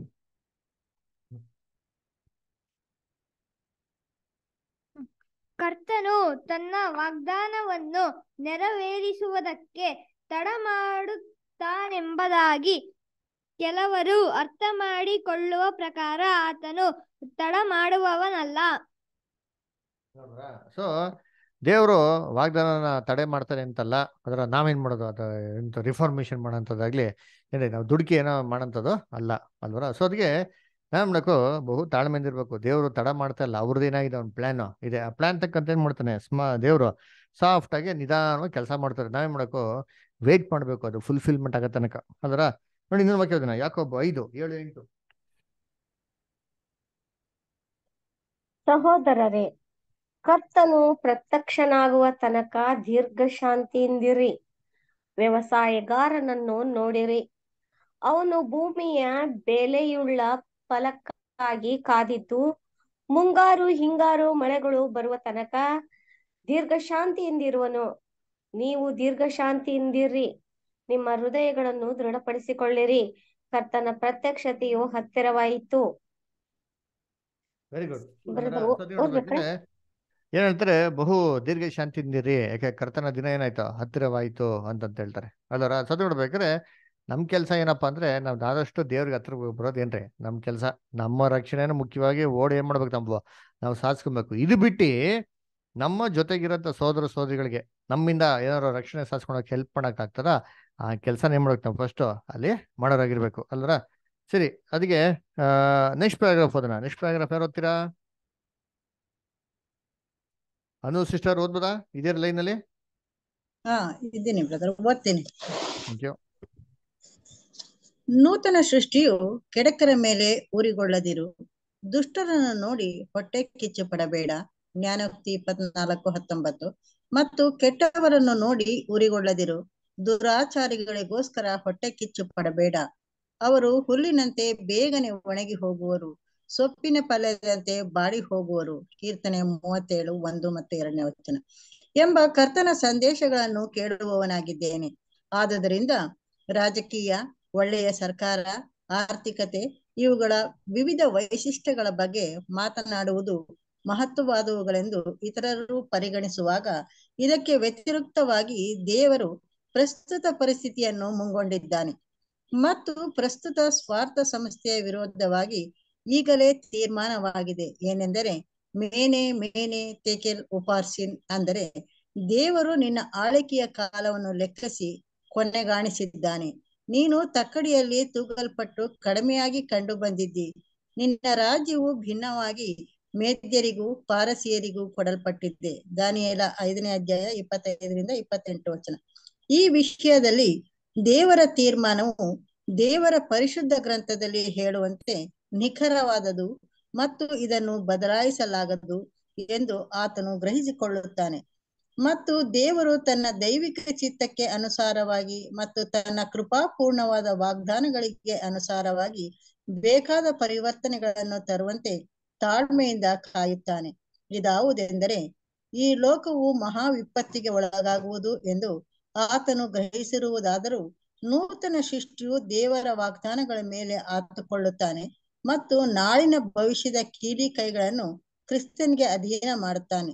ತನ್ನ ಮಾತುಗಳು ಅಥವಾ ಆಲೋಚನೆಗಳು ಅಥವಾ ಕಾರ್ಯಗಳು ಅಂತಿಮವಾದ ಫಲಿತಾಂಶವನ್ನು ಬದಲಿಸಲು ಸಾಧ್ಯವಿಲ್ಲ ಮತ್ತು ತನ್ನ ಹೃದಯವು ದೇವರ ಜ್ಞಾನ ಮತ್ತು ಶಕ್ತಿಗಳ ಮೇಲೆ ವಿಶ್ರಮಿಸಿಕೊಳ್ಳುತ್ತದೆ ಎಂದು ನೂತನ ಸೃಷ್ಟಿಯು ಬಲವನಾಗಿರುತ್ತಾನೆ.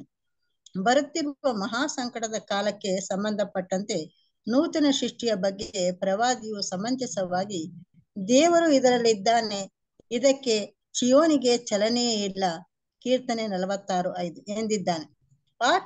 ಆಕೆಯ ಭರವಸೆ, ನಂಬಿಕೆ ಮತ್ತು ವಿಶ್ವಾಸಗಳೆಲ್ಲವೂ ಉತ್ತಮವಾಗಿ ಸ್ಥಿರವಾಗಿರುವುದು ಅಜ್ಞಾನದಲ್ಲಿ ಅಥವಾ ಮೂಢನಂಬಿಕೆಯಲ್ಲಿ ಅಲ್ಲ, ಆದರೆ ದೇವರ ಜೀವಕರವಾದ ಶಾಶ್ವತ ವಾಕ್ಯಗಳಲ್ಲಿಯೇ ಎಂಬುದು. Thank you brother. Thank you sir. So ಅದಕ್ಕೆ ನೋಡ್ಬೇಕಾದ್ರೆ ಏನಪ್ಪ ಆ ಜ್ಞಾನೋಕ್ತಿ ಮತ್ತೆ ಕೀರ್ತನೆ ಹೇಳುವಂತ ಒಂದು ಮಾತು ಅಲ್ವರ ದುಷ್ಟ ನೋಡಿ ನೀವೇನ್ ಮಾಡೋ ಕೋಪಗೊಳ್ಳಬೇಡ, ಉರಿಗೊಳ್ಳಬೇಡ ಅಲ್ವರ. ಅವ್ರು ಹುಲ್ಲಿನ ತರ ಇದ್ದಾರೆ, ಸ್ವಲ್ಪ ಕ್ಷಣ ಮಾತ್ರ ಏನ್ ಮಾಡ್ತಾರೆ ಅವರು, ಅವ್ರು ಚೆನ್ನಾಗಿರ್ತಾರೆ, ಅವ್ರು ಏನಾಗ್ತಾರೆ ಅವರು ಒಣಗೋಗ್ಬಿಡ್ತಾರೆ. ಇನ್ನೊಂದ್ ಕಡೆ ಹೇಳ್ತಾರೆ the wicket is like A green ಬೇ ಟ್ರೀ ಅಂತ ಹೇಳ್ತಾರೆ ಅಲ್ವರ. ಗ್ರೀನ್ ಬೇ ಟ್ರೀ ಅಂತಂದ್ರೆ ಏನಪ್ಪಾ ಅಂತಂದ್ರೆ ನಾವು ಎಷ್ಟು ದೊಡ್ಡ ದೊಡ್ಡ ಮರಗಳು ನೋಡಿತೀವಲ್ವ, ಏನಂತ ತುಂಬಾ ದೊಡ್ಡದಾಗಿ ಏನಾಗಿರ್ತಾರೆ ಬೆಳೆದಿರ್ತದೆ ಅಲ್ವರ. ಏನಪ್ಪ ಇಷ್ಟು ದೊಡ್ಡದಾಗಿದೆ, ಏನಪ್ಪ ಇಷ್ಟು ಎಲೆಗಳು ಬ್ರಾಂಚ್ಗಳು ಇದೆ ಅಂತ ನೋಡಿದ್ರೆ ಆಕ್ಚುಲಿ ಆ ಮರದ ಸ್ಪೆಷಾಲಿಟಿ ಅಂತಂದ್ರೆ ಆ ಎಲೆಗಳು ಬರೀ ಮೇಲ್ಗಡೆ ಮಾತ್ರ ಇರ್ತಂತೆ. ನೀ ಕೆಡೆ ಬುಡದ ಹತ್ರ ತಲೆ ಮೇಲೆ ಎತ್ಬಿಟ್ಟು ನೋಡಿದ್ರೆ ಏನ್ ಕಾಣಿಸಲ್ಲ, ಏನೋ ಕಾಣಿಸಲ್ಲ. ಏನ್ ಹೇಳ್ತಾರೆ ಬರೀ ಕೊಂಬೆಗಳು ಹಿಂಗ್ ಬೆಳ್ಕೊಂಡಿರ್ತದೆ, ಇಷ್ಟು ಮಾತ್ರ ಎಲ್ಲೇ ಇರ್ತದೆ, ಕೆಳಗಡೆಯಿಂದ ಏನಿರಲ್ಲ, ಒಂದು ಒಂದು ಫಲ ಇರಲ್ಲ, ಏನೋ ಇರೋದಿಲ್ಲ. ಅದರ ದುಷ್ಟರು ಹೆಂಗಿರ್ತಾರೆ ಅಂದ್ರೆ ನೋಡೋದಿಕ್ ಮಾತ್ರ ಸಮೃದ್ಧಿ ಆಗಿರ್ತಾರೆ, ಚೆನ್ನಾಗಿ ಏನಾಗ್ತಾರೆ ಬೆಳಿತಾರೆ ಅದರ ನೀತಿವಂತರು ಹೆಂಗಿರ್ತಾರಂತೆ ಖರ್ಜೂರು ಮರದ ತರ ಅದರ. ಸೊ ಇದೇನಪ್ಪ ಅರ್ಥ ಅಂತಂದ್ರೆ ನಾವು ದುಷ್ಟರು ಚೆನ್ನಾಗಿ ಬೆಳಿತಾರ ನೋಡಿ ಏನ್ ಮಾಡಕ್ ಹೋಗ್ಬಿಡ್ದು, ನಾವು ಹೊಟ್ಟೆ ಕಿಚ್ಬಿಡಕ್ ಹೋಗ್ಬಿಡೋದು, ತಲೆ ಕೆಡ್ಸ್ಕೊಳಕ್ ಹೋಗ್ಬಿಡ್ದು. ಇದು ಯಾವ್ದ್ರ ಸಂಬಂಧವಾಗಿ ಹೇಳ್ತಾರೆ, ಲೋಕದಲ್ಲಿರೋಂಥ ಸಿಚುವೇಶನ್. ಇವಾಗ ಹೇಳ್ತಾ ಗೊತ್ತಾ, ಯಾರ ಕಾಲ, ಕೆಟ್ಟವ್ರಿಗೆ ಕಾಲಪ್ಪ, ಒಳ್ಳೆಯವ್ರಿಗೇನಿಲ್ಲ ಕಾಲ ಇಲ್ಲ. ಹೌದು, ಬೈಬಲಲ್ಲೇ ಹೇಳ್ತಾರೆ ಒಳ್ಳೆಯವ್ರಿಗೇನಿಲ್ಲ ಕಾಲ ಇಲ್ಲ ಅಲ್ಲರ. ಸೊ ಇವಾಗ ಕಾಲನೇ ಇರೋದು ಯಾರಿಗೆ ಅಂತಂದ್ರೆ ಏನ್ರಿ, ಕೆಟ್ಟವ್ರಿಗೆ ಅದ್ರ. ಹಂಗ ನಾವು ಇದನ್ನೆಲ್ಲ ಸುಧಾರಣೆ ಮಾಡೋಂಥ ಸಮಯ ನಮ್ದು ಅಲ್ಲ. ದೇವ್ರು ಏನ್ ಜಡ್ಜ್ಮೆಂಟ್ ಕೊಟ್ಟವ್ರಿಗೆ, ಹಂಗ ದೇವ್ರು ಗೊತ್ತಿಲ್ಲ ಇವಲ್ಲ, ದೇವ್ರು ತೀರ್ಪು ಕೊಟ್ಟಿಲ್ವಾ ಅಂತಂದ್ರೆ ಎಸ್, ದೇವ್ರು ಫಸ್ಟೇ ತೀರ್ಪು ಕೊಟ್ಬಿಡ್ತಾರೆ. ಏನಂತ ಕೊಟ್ಟಿದ್ದಾರೆ, ಮೆನೆ ತೆಕೆಲ್ ಉಪಾರ್ಸಿನ್.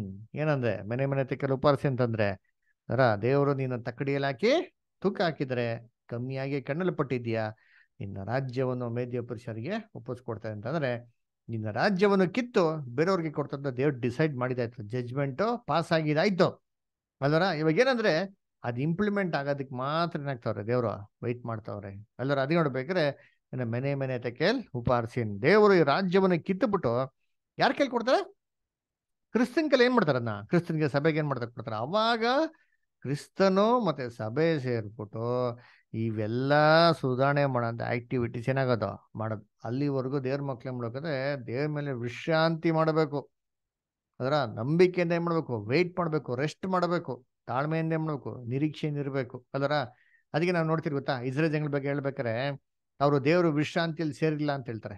ಏನು ವಿಶ್ರಾಂತಿ, ದೇವ್ರ ಏನಂತಂದ್ರು, ನೋಡಪ್ಪ ಇರಪ್ಪ ತಾಳ್ಮೆಗೆ ಏನ್ ಮಾಡ್ತೀನಿ, ಕಾಣ ದೇಶಕ್ಕೆ ಹೋಗ್ತೀನಿ ಅದಕ್ಕೆ ಅಂತ ಕರ್ಕೊಂಬಂದಿದ್ದು. ಇವ್ರಿಗೆ ಅಷ್ಟು ಜಲ್ದಿ ತವಕ ಆಗೋಯ್ತು, ತಾಳ್ಮೆನೇ ಇಲ್ಲ.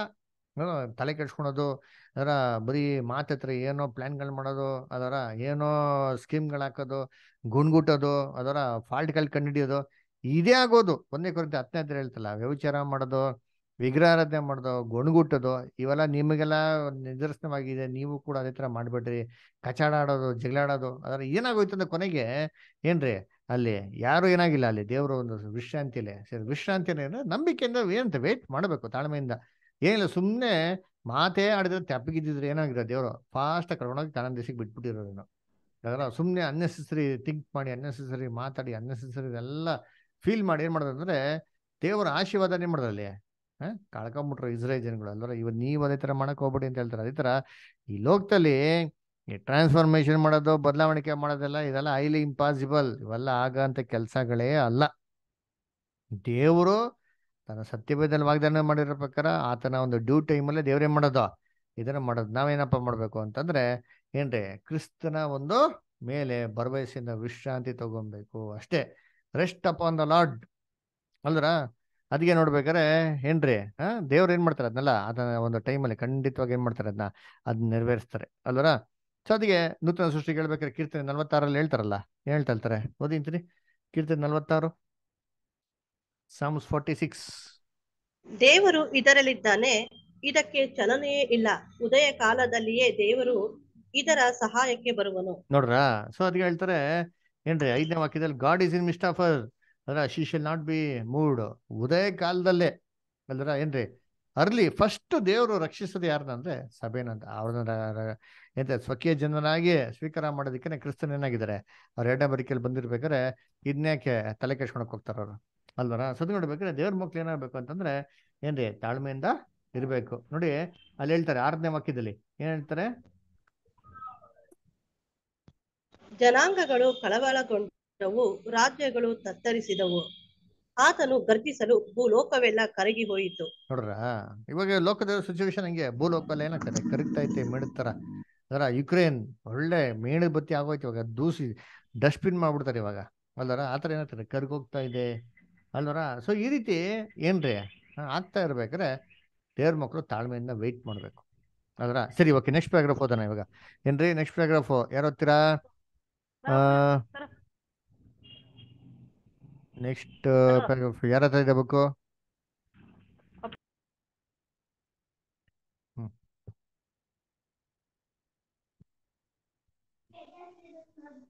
ಈ ಲೋಕದ ಮೇಲೆ ಎರಗಿ ಬರುತ್ತಿರುವ ಗಂಡಾಂತರದ ಬಗ್ಗೆ ಎಚ್ಚರಿಸುವ ಅಗತ್ಯವಾಗಲಿ ದೂರದೃಷ್ಟಿಯಾಗಲಿ ನೂತನ ಸೃಷ್ಟಿಗೆ ಕಂಡುಬರುವುದಿಲ್ಲ. ಆತನು ಮೊಟ್ಟ ಮೊದಲಿಗೆ ದುಷ್ಟರು ದುಷ್ಟರಾಗಿಯೇ ನಡೆಯುವರು, ಅವರಲ್ಲಿ ಯಾರಿಗೂ ವಿವೇಕವಿರದು, ದಾನಿಯೇಲ 12:10 ಎಂಬ ಕರ್ತನ ಮಾತುಗಳನ್ನು ನೆನಪಿನಲ್ಲಿಟ್ಟುಕೊಂಡಿರುತ್ತಾನೆ. ಬಡವರು ನರಳುವ ಸೃಷ್ಟಿಗಳು ಮುಂಬರುವ ಸಂಕಷ್ಟಗಳ ಅರಿವಿಲ್ಲದೆ ಅವುಗಳನ್ನು ತಮ್ಮ ದೈನಂದಿನ ಹಂಚಿಕೆಯಲ್ಲಿ ಸಾಕಷ್ಟು ಮಟ್ಟಿಗೆ ಸಹಿಸಿಕೊಳ್ಳುತ್ತಾ ಇದ್ದಾರೆ ಮತ್ತು ಅವುಗಳನ್ನು ನಿವಾರಿಸಲಾಗದು ಮತ್ತು ಈ ಹೊತ್ತಿನ ಕಾಟ ಈ ಹೊತ್ತಿಗೆ ಸಾಕು ಎಂಬುದನ್ನು ಸಹ ನೆನಪಿನಲ್ಲಿ ಇಟ್ಟುಕೊಂಡಿರುತ್ತಾರೆ. ಆದರೆ ಅದೇ ವೇಳೆ ಅವರು ಕೇಳುವ ಕಿವಿಯಿದೆ ಎಂದು ತೋರಿ ಬರುವವರಿಗೆ ದೇವರ ಸಮಗ್ರವಾದ ಸಮಾಲೋಚನೆಗಳನ್ನು ಪ್ರಕಟಿಸದೇ ಇರುವುದಿಲ್ಲ. ಅವರು ಬುದ್ಧಿವಂತಿಕೆಯಿಂದ ಮತ್ತು ಯುಕ್ತವಾಗಿ ತಮ್ಮ ಚೈತನ್ಯವನ್ನು ವ್ಯರ್ಥಪಡಿಸಿಕೊಳ್ಳುವುದಿಲ್ಲ ಮತ್ತು ಕರ್ತನ ಮತ್ತು ಆತನ ಮಾತುಗಳ ಬಗ್ಗೆ ಮೆಚ್ಚುಗೆ ಇಲ್ಲದವರ ಕೋಪವನ್ನು ಎಬ್ಬಿಸುವುದಿಲ್ಲ. ಅವರು ಹಂದಿಗಳ ಮುಂದೆ ತಮ್ಮ ಮುತ್ತುಗಳನ್ನು ಚೆಲ್ಲಬಯಸುವುದಿಲ್ಲ, ಆದರೆ ಮೇಲಿನಿಂದ ಬರುವ ವಿವೇಕವು ಅವರಲ್ಲಿರುತ್ತದೆ. ಮೇಲಿನಿಂದ ಬರುವ ಜ್ಞಾನವು ಮೊದಲು ಪರಿಶುದ್ಧವಾದದ್ದು, ಆಮೇಲೆ ಸಮಾಧಾನಕರವಾದದ್ದು, ವಿನಯವುಳ್ಳದ್ದು, ಸಂತೋಷವಾಗಿ ಒಪ್ಪಿಕೊಳ್ಳುವಂಥದ್ದು, ಕರುಣೆ ಮುಂತಾದ ಒಳ್ಳೆ ಫಲಗಳಿಂದ ತುಂಬಿರುವಂಥದ್ದು ಆಗಿದೆ. ಯಾಕೋಬ 3:17. ಕರ್ತನಲ್ಲಿ ಪ್ರೀತಿ ಅಂತ ಸಹೋದರಗಳೇ, ಇವಾಗ ನೂತನ ಸೃಷ್ಟಿಯಾದರೂ ಕೆಲವೊಂದು ವಿಚಾರದಲ್ಲಿ ಜ್ಞಾನಿಯಾಗಿ ಮಾಡ್ಬೇಕು, ಬುದ್ಧಿವಂತರಾಗಿ ಮಾಡಬೇಕು ಅಲ್ವರ. ಕೆಲವು ಜನ ಏನಾಗ್ತಾರೆ ಸಹೋದರ ನಡುವೆ ಭಾರಿ ಬುದ್ಧಿವಂತರಾಗಿ ನಡ್ಕೊಂಡ್ಬಿಡ್ತಾರೆ ಅಲ್ವರ. ಆದ್ರೆ ಲೋಕದ ನಡುವೆ ಅಲ್ಲ ಅಲ್ವರ. ಲೋಕದ ನಡುವೆ ಏನಾಗ್ಬೇಕು ಅಂದ್ರೆ ನಾವು ಬುದ್ಧಿವಂತರಾಗಿ ನಡ್ಕೊಬೇಕು. ಅಂದೇನು, ಲೋಕದವ್ರಿಗೆ ನಾವೆಲ್ಲಾನು ಅಲಾರಾಮ್ ಕೊಡ್ತಾ ಹೋಗ್ಬೇಕಾ? ಅಯ್ಯೋ ಮುಂದಕ್ಕೆ ಹಿಂಗಾಗ್ಬಿಡ್ತಾರೆ, ಮುಂದಕ್ಕೆ ಹಂಗಾಗ್ಬಿಡ್ತಾರೆ, ನೀವೆಲ್ಲ ಹಿಂಗಾಗಿ ಹೋಗ್ತೀರಾ, ಇವೆಲ್ಲ ಹಾಳಾಗ್ಬಿಡ್ತಾರೆ ಅಂತ ಅಲಾರಾಮ್ ಕೊಟ್ಟು ಅವ್ರನ್ನ ಎಚ್ಚರಿಕೆ ಪಡಿಸೋದು ಅಂತದಲ್ಲ. ಏನು ಪ್ರಯೋಜನ ಇಲ್ಲ ನಾವು ಎಚ್ಚರಿಕೆ ಪಡಿಸಿದ್ರೆ ಅಲ್ವರ. ಅದ್ ಮಾತ್ರ ಅಲ್ಲ, ಇದು ಹೇಳೋದ್ರಿಂದ ಅವ್ರಲ್ಲಿ ಗಾಬರಿ ಭಯ ಪಡಿಸೋದ್ರಲ್ಲಿ ಏನಿಲ್ಲ, ನಮ್ಗೇನು ಪ್ರಯೋಜನ ಇಲ್ಲ, ಅವ್ರಿಗೇನು ಅಡ್ವಾಂಟೇಜ್ ಇಲ್ಲ. ನಮ್ಗೇನೋ ಚಾನ್ಸ್ ಸಿಕ್ಕಿದ್ರೆ ನಾವೇನಪ್ಪ ಹೇಳ್ಬೇಕು ಅಂದ್ರೆ ಅವ್ರಿಗೆ ಸಾಂತ್ವನ ಹೇಳೋ ಥರ, ಕಂಫರ್ಟ್ ಮಾಡೋ ಥರ ಏನ್ ಮಾಡ್ಬೇಕು, ಅಲ್ಲಿಗೆ ಹೇಳ್ಬೇಕು ಅಲ್ವರ.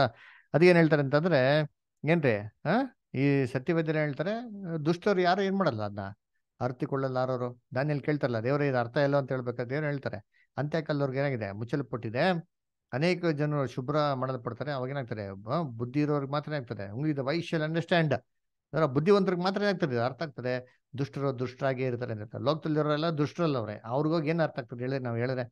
ಅದಕ್ಕೆ ನಮ್ ಕೆಲಸ ಅವ್ರಿಗೆ ಹೇಳಂತದೇ ಅಲ್ಲ. ಬಟ್ ನಾವು ಯಾರಿಗೆ ಹೇಳ್ಬೇಕು ಅಂದ್ರೆ ಕ್ರೈಸ್ತವ್ರಿಗೆ ಹೇಳ್ಬೇಕು ಫಸ್ಟು ಅವರ. ಫಸ್ಟ್ ಆಫ್ ಆಲ್ ನಮ್ ಕ್ರೈಸ್ತವ್ರಿಗೆ ಏನಾಗಿಲ್ಲ, ದೇವ್ರ ಯೋಜನೆ ಅಂತ ಏನೋ ಫಸ್ಟ್ ಆಫ್ ಆಲ್ ಗೊತ್ತೇ ಇಲ್ಲ. ಸುಮ್ಮನೆ ಕಾಟಚಾರಕ್ಕೆ ಬೈಬಲ್ ತೆಗಿತಾರೆ, ಓದ್ತಾರೆ ಅಷ್ಟೇ ಹೊರತು ಸತ್ಯ ಏನಿದೆ ಬೈಬಲ್ನಲ್ಲಿ ಇದು ಗೊತ್ತಾ ಅಂದ್ರೆ ಗೊತ್ತೇ ಇಲ್ಲ ಅಲ್ವ. ಅದಕ್ಕೆ ಇದರಲ್ಲಿ ನಾವು ಯಾರಿಗೆ ಹೇಳ್ಬೇಕು ಅಂತಂದ್ರೆ, ಕೇಳೋಂಥ ಕಿವಿ ಯಾರಿಗಿದೆಯೋ ಅವ್ರಿಗೇನ್ ಮಾಡ್ಬೇಕು, ಹೇಳ್ಬೇಕು ಅದರ. ಸುಮ್ಮನೆ ನಮ್ಗೇನೋ ಅವಕಾಶ ಸಿಕ್ಬಿಡ್ತು ಅಂದ್ಬಿಟ್ಟು ಎಲ್ಲಾರ್ಗೂ ಹೇಳ್ತಾ ಹೋಯ್ತೀವಿ ಅಂತಂದ್ರೆ ಏನಾಗ್ತದೆ, that is a waste of time ಅಲ್ವರ. ನೋಡಿ, ಇವಾಗ ಯೇಸು ಕ್ರಿಸ್ತು ಸುವಾರ್ತೆ ಸಾರಿದ್ರು. ಹೆಂಗ್ ಸುವಾರ್ತೆ ಸಾರಿದ್ರು? ಎಲ್ಲಾ ಕಡೆಗೆ ಹೋಗ್ಬಿಟ್ಟು ಏನ್ರಿ ದೇವರಾಜ ಸುವಾರ್ತೆ ಸಾರ ಅಂತ ಬೈಬಲ್ನ ಕೊಟ್ಟಂಗ್ರೆ ಏನ್ ಅರ್ಥ? ಯೇಸು ಕ್ರಿಸ್ತು ಏನ್ ಮಾಡಿದ್ರು, ಎಲ್ಲಾರ್ದು ಸತ್ಯಕ್ಕೆ ಬರೋತ್ರ ಮಾತಾಡಿದ್ರ? ಓಲಿ 8 ಜನ ಬಂದ್ರು ಸತ್ಯಕ್ಕೆ ಹೇಳಿ. ಯೇಸು ಕ್ರಿಸ್ತು ಸುವಾರ್ತೆ ಸಾರ್ಬಿಟ್ಟು 8 ಜನ ಬಂದ್ರು ಸತ್ಯಕ್ಕೆ.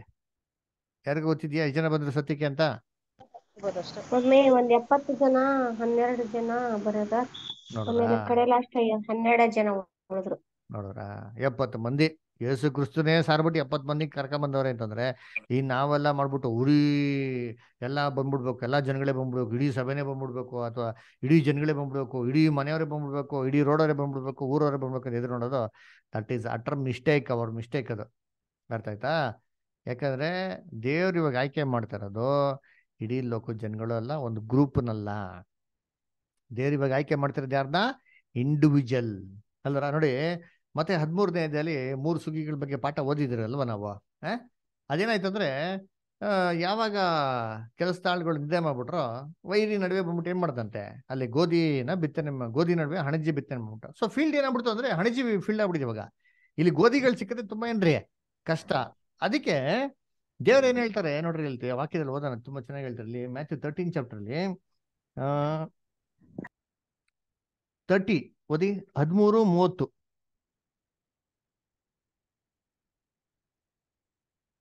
ಓದ್ಕೊಂಡ. ಸುಗ್ಗಿ ಕಾಲದ ತನಕ ಎರಡೂ ಕೂಡ ಬೆಳೆಯಲಿ.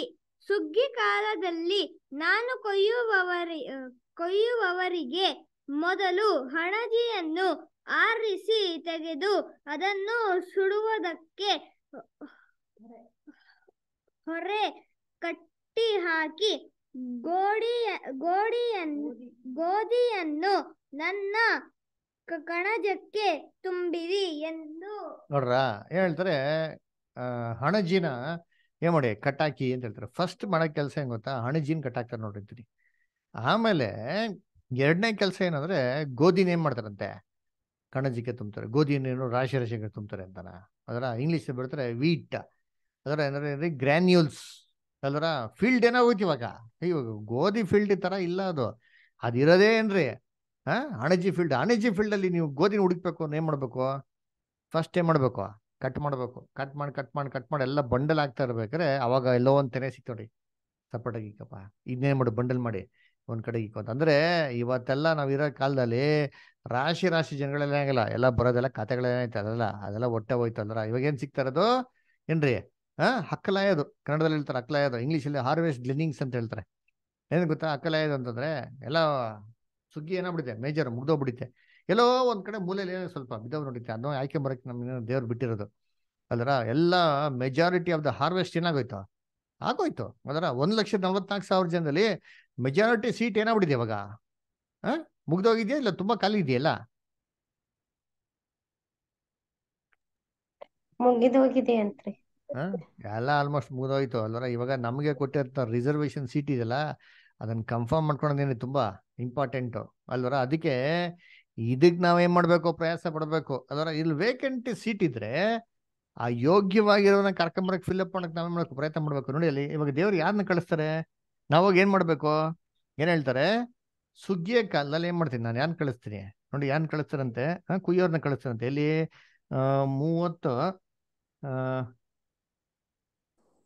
41 ಓದಿ. 41. ಮನುಷ್ಯ ಕುಮಾರನು ತನ್ನ ದೂತರನ್ನು ಕಳುಹಿಸುವನು, ಅವರು ಆತನ ರಾಜ್ಯದೊಳಗಿಂದ ಎಲ್ಲಾ ಕಂಟಕರನ್ನು ಅಧರ್ಮಿಗಳನ್ನು ಕೂಡಿಸಿ ಬೆಂಕಿ ಕೊಂಡದಲ್ಲಿ ಹಾಕುವರು. ನೋಡ್ರ ದೇವ್ರ ಏನ್ ಮಾಡ್ತಾರಂತೆ, ದೂತರುಗಳನ್ನ ಕಳಿಸ್ಬಿಟ್ಟು ಈ ಕೆಲಸ ಸಪರೇಷನ್ ಕೆಲಸ ಮಾಡ್ತಾರಂತೆ ಅಲ್ವರ. ಹಂಗಾರೆ ಇವ್ರ ಜೊತೆಗೆಲ್ಲ ಒಟ್ಟಿಗಿರಕ್ಕೇನಿಲ್ಲ, ಸಾಧ್ಯನೇ ಇಲ್ಲ. ಅದರ ಬ್ಯಾಬಿಲೋನ್ ಅಂದ್ರೆ ಬ್ಯಾಬಿಲೋನ್ ಜೊತೆಗೆ ಯಾವತ್ತೂ ನಾವು ವಿಜಯ ನಡೆಯಕ್ಕೇನಿಲ್ಲ, ಸಾಧ್ಯನೇ ಇಲ್ಲ. That is highly impossible. ಅದಕ್ಕೆ ಹೇಳ್ತಾರೆ, ಯಾರಿಗಪ್ಪ ಹೇಳು ಅಂತಂದ್ರೆ ಕೇಳಂತ ಕಿವಿ ಇದೆಯಾ ಅವ್ರಿಗೆ ಮಾತ್ರ ಏನ್ ಮಾಡಿ ನೀವು ಹೇಳಿ. ಕಾಲನ ವೇಸ್ಟ್ ಮಾಡಕ್ ಹೋಗ್ಬಿಡಿ, ಹಂದಿಗಳ ಮುಂದೆ ಏನ್ ಮಾಡಕ್ ಹೋಗ್ಬಿಡಿ ನಾವು ಮುತ್ತುಗಳನ್ನ ಚೆಲ್ಲ ಅಲ್ವರ. ಹಂದಿಗಳನ್ನ ಯಾರು ಅದರ ಸತ್ಯ ಕೇಳಿದ್ರಂತ ಹಂದಿ ತರ ದಪ್ಪು ಚರ್ಮ, ಏನ್ ಹೇಳಿದ್ರೆ ಏನಾಗಲ್ಲ, ಅವ್ರು ಕೇಳಲ್ಲ ಅದರ. ಸುಮ್ಮನೆ that is the waste of time. ಅದರ ಎಕ್ಸ್ಪೀರಿಯನ್ಸ್ ಗೇನ್ ಮಾಡ್ಬೋದು ಅಷ್ಟೇ ಹೊರತು, ಆದ್ರೆ ಅದರಿಂದ ಪ್ರತಿಫಲ ಏನಿಲ್ಲ ನಮ್ಗೆ ಏನೂ ಇರಲ್ಲ. ಅಂತದೆಲ್ಲ ಏನ್ರಿ ಸುಮ್ಮನೆ ನಮ್ಮ ಕಾಲನ ಏನ್ ಮಾಡೋದು ನಾವು ವ್ಯರ್ಥ ಮಾಡ್ಕೊಂಡಾಗ. ಅದಕ್ಕೆ ನಾವೇನ್ ಮಾಡ್ಬೇಕು ಅಂದ್ರೆ ಎಲ್ಲಿ ಫಲಗಳು ಸಿಗ್ತದ ಅಲ್ಲಿ ಆಯ್ಕೆ ಮಾಡೋದೇನ್ರಿ ನಮ್ಮ ಒಂದು ಕರ್ತವ್ಯ. ಇದನ್ನ ನಾವೇನ್ ಮಾಡ್ಬೇಕು, ಫಸ್ಟ್ ಪ್ರಮುಖವಾಗಿ ಏನ್ ಮಾಡ್ಬೇಕು, ಮಾಡ್ಲೇಬೇಕು. ಅದಕ್ಕೆ ನೋಡ್ಬೇಕ್ರೆ ತಿಳಿದಿರಂತ ಕ್ರೈಸ್ತವ್ರು ಎಷ್ಟೋ ಸಭೆಗಳಲ್ಲಿ ಫಸ್ಟ್ ಇವ್ರನ್ನೋಗಿ ಏನ್ ಮಾಡ್ಬೇಕು ಹೇಳ್ಬೇಕು. ನೋಡಿ ನೀವೆಲ್ಲ ಬಂದಿದ್ರಲ್ಲ, ನಿಮ್ಗೆಲ್ಲ ಯಾರು ಹೇಳಿದ್ರು ಸತ್ಯ, ಯಾರೋ ಒಬ್ರು ಕೇಳಿರೋದು ಏನ್ ಮಾಡಿದ್ರು ನಿಮ್ಗೆ ಹೇಳಿದ್ದಾರೆ. ಅದರ ಹಿಂಗೆ ಕಾಂಟ್ಯಾಕ್ಟ್ಸ್ ಅಲ್ವರ, ಒಬ್ರಿಗೊಬ್ರು ಏನಾಗಿದ್ದಾರೆ ಹೇಳಿದರೆ. ಇವಾಗ ನಿಮ್ ಜೊತೆಗೆ ಎಷ್ಟೋ ಜನಕ್ಕೆ ಹೇಳಿರ್ತಾರೆ, ಯಾಕೆ ನಿಮಗ್ ಮಾತ್ರ ಕಿವಿಗೆ ಬಿದ್ದಿದೆ ಅದು, ನಿಮಗ್ ಮಾತ್ರ ಯಾಕೆ ಆ ಹೃದಯದ ಬಾಗಲ್ ತೆಗೆದಿದೆ? ಯಾಕೆ ಅಂತಂದ್ರೆ ನೀವು ಒಳ್ಳೆ ಹೃದಯ, ನಿಜವಾದ ಗೋಧಿ ಕಾಳಾಗಿರೋದ್ರಿಂದ ಈ ಸತ್ಯಕ್ಕೆ ಏನಾಗಿದೆ ಅಟ್ರಾಕ್ಟ್ ಆಗಿದ್ರ. ಈ ಸತ್ಯಕ್ಕೆ ಅಟ್ರಾಕ್ಟ್ ಆಗೋರೆಲ್ಲ ಯಾರು ಅಂದ್ರೆ ನಿಜವಾದ ಗೋಧಿ ಕಾಳೆ. ಈ ಸತ್ಯಕ್ಕೆ ಅಟ್ರಾಕ್ಟ್ ಆಗಿಲ್ಲ ಅಂತ ತಿಳ್ಕೊಬೇಕು, ಅವ್ರು ಖಂಡಿತವಾಗೂ ಗೋಧಿ ಕಾಳು ಹಳ್ಳ. ಅದು ಹೋಗ್ಬಿಟ್ಟೇನ್ರಿ ಹಣಜಿ ಮೇಲೆ ಸುಮ್ಮನೆ ನಾವು ವ್ಯರ್ಥವಾಗಿ ಟೈಮ್ ಎಲ್ಲ ವೇಸ್ಟ್ ಮಾಡ್ತೀರಿ ಅಂತಂದ್ರೆ ಏನ್ರಿ, ನಾವು ಬುದ್ಧಿಹೀನವಾದಂತ ಕೆಲಸ ಏನ್ ಮಾಡ್ತಾ ಇದ್ರಿ, ನಾವು ಮಾಡ್ತಾ ಇದ್ರಿ ಅಲ್ರ. ಅದಕ್ಕೆ ಹೇಳ್ತಾರಲ್ಲ, ಒಂದ್ ಕಡೆ ಒಂದ್ ವಾಕ್ಯ ಬರ್ತದೆ ಗೊತ್ತಾ ಏನ್ರಿ, ಸುಗ್ಗಿ ಕಾಲ ತೀರೋಯ್ತು, ನಾವೇನಾಗಿಲ್ಲ ಇನ್ನ ನಾವಿನ್ನ ಹಾರ್ವೆಸ್ಟ್ ಆಗಿಲ್ಲ ಅಂತ ಒಂದು ವಾಕ್ಯ ಬರ್ತಾರೆ. ಓದಿದ್ರ ಯೆರೆಮೀಯದಲ್ಲಿ? ದ ಹಾರ್ವೆಸ್ಟ್ ಇಸ್ ಓವರ್, ಅಂತ ಹೇಳ್ತಾರೆ. ಎರಿಮೇದಲ್ಲಿ ಬರ್ತದೆ, ಎಲ್ಲಿ ಬರ್ತದೆ ನೋಡಿ.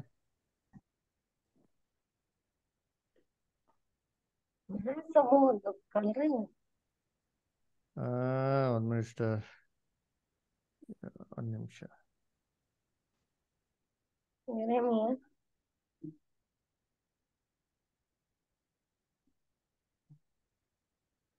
ಒಂದ್ ನಿಮಿಷ. ತುಂಬಾ ಚೆನ್ನಾಗಿದೆ ವಾಕ್ಯ ಅದು.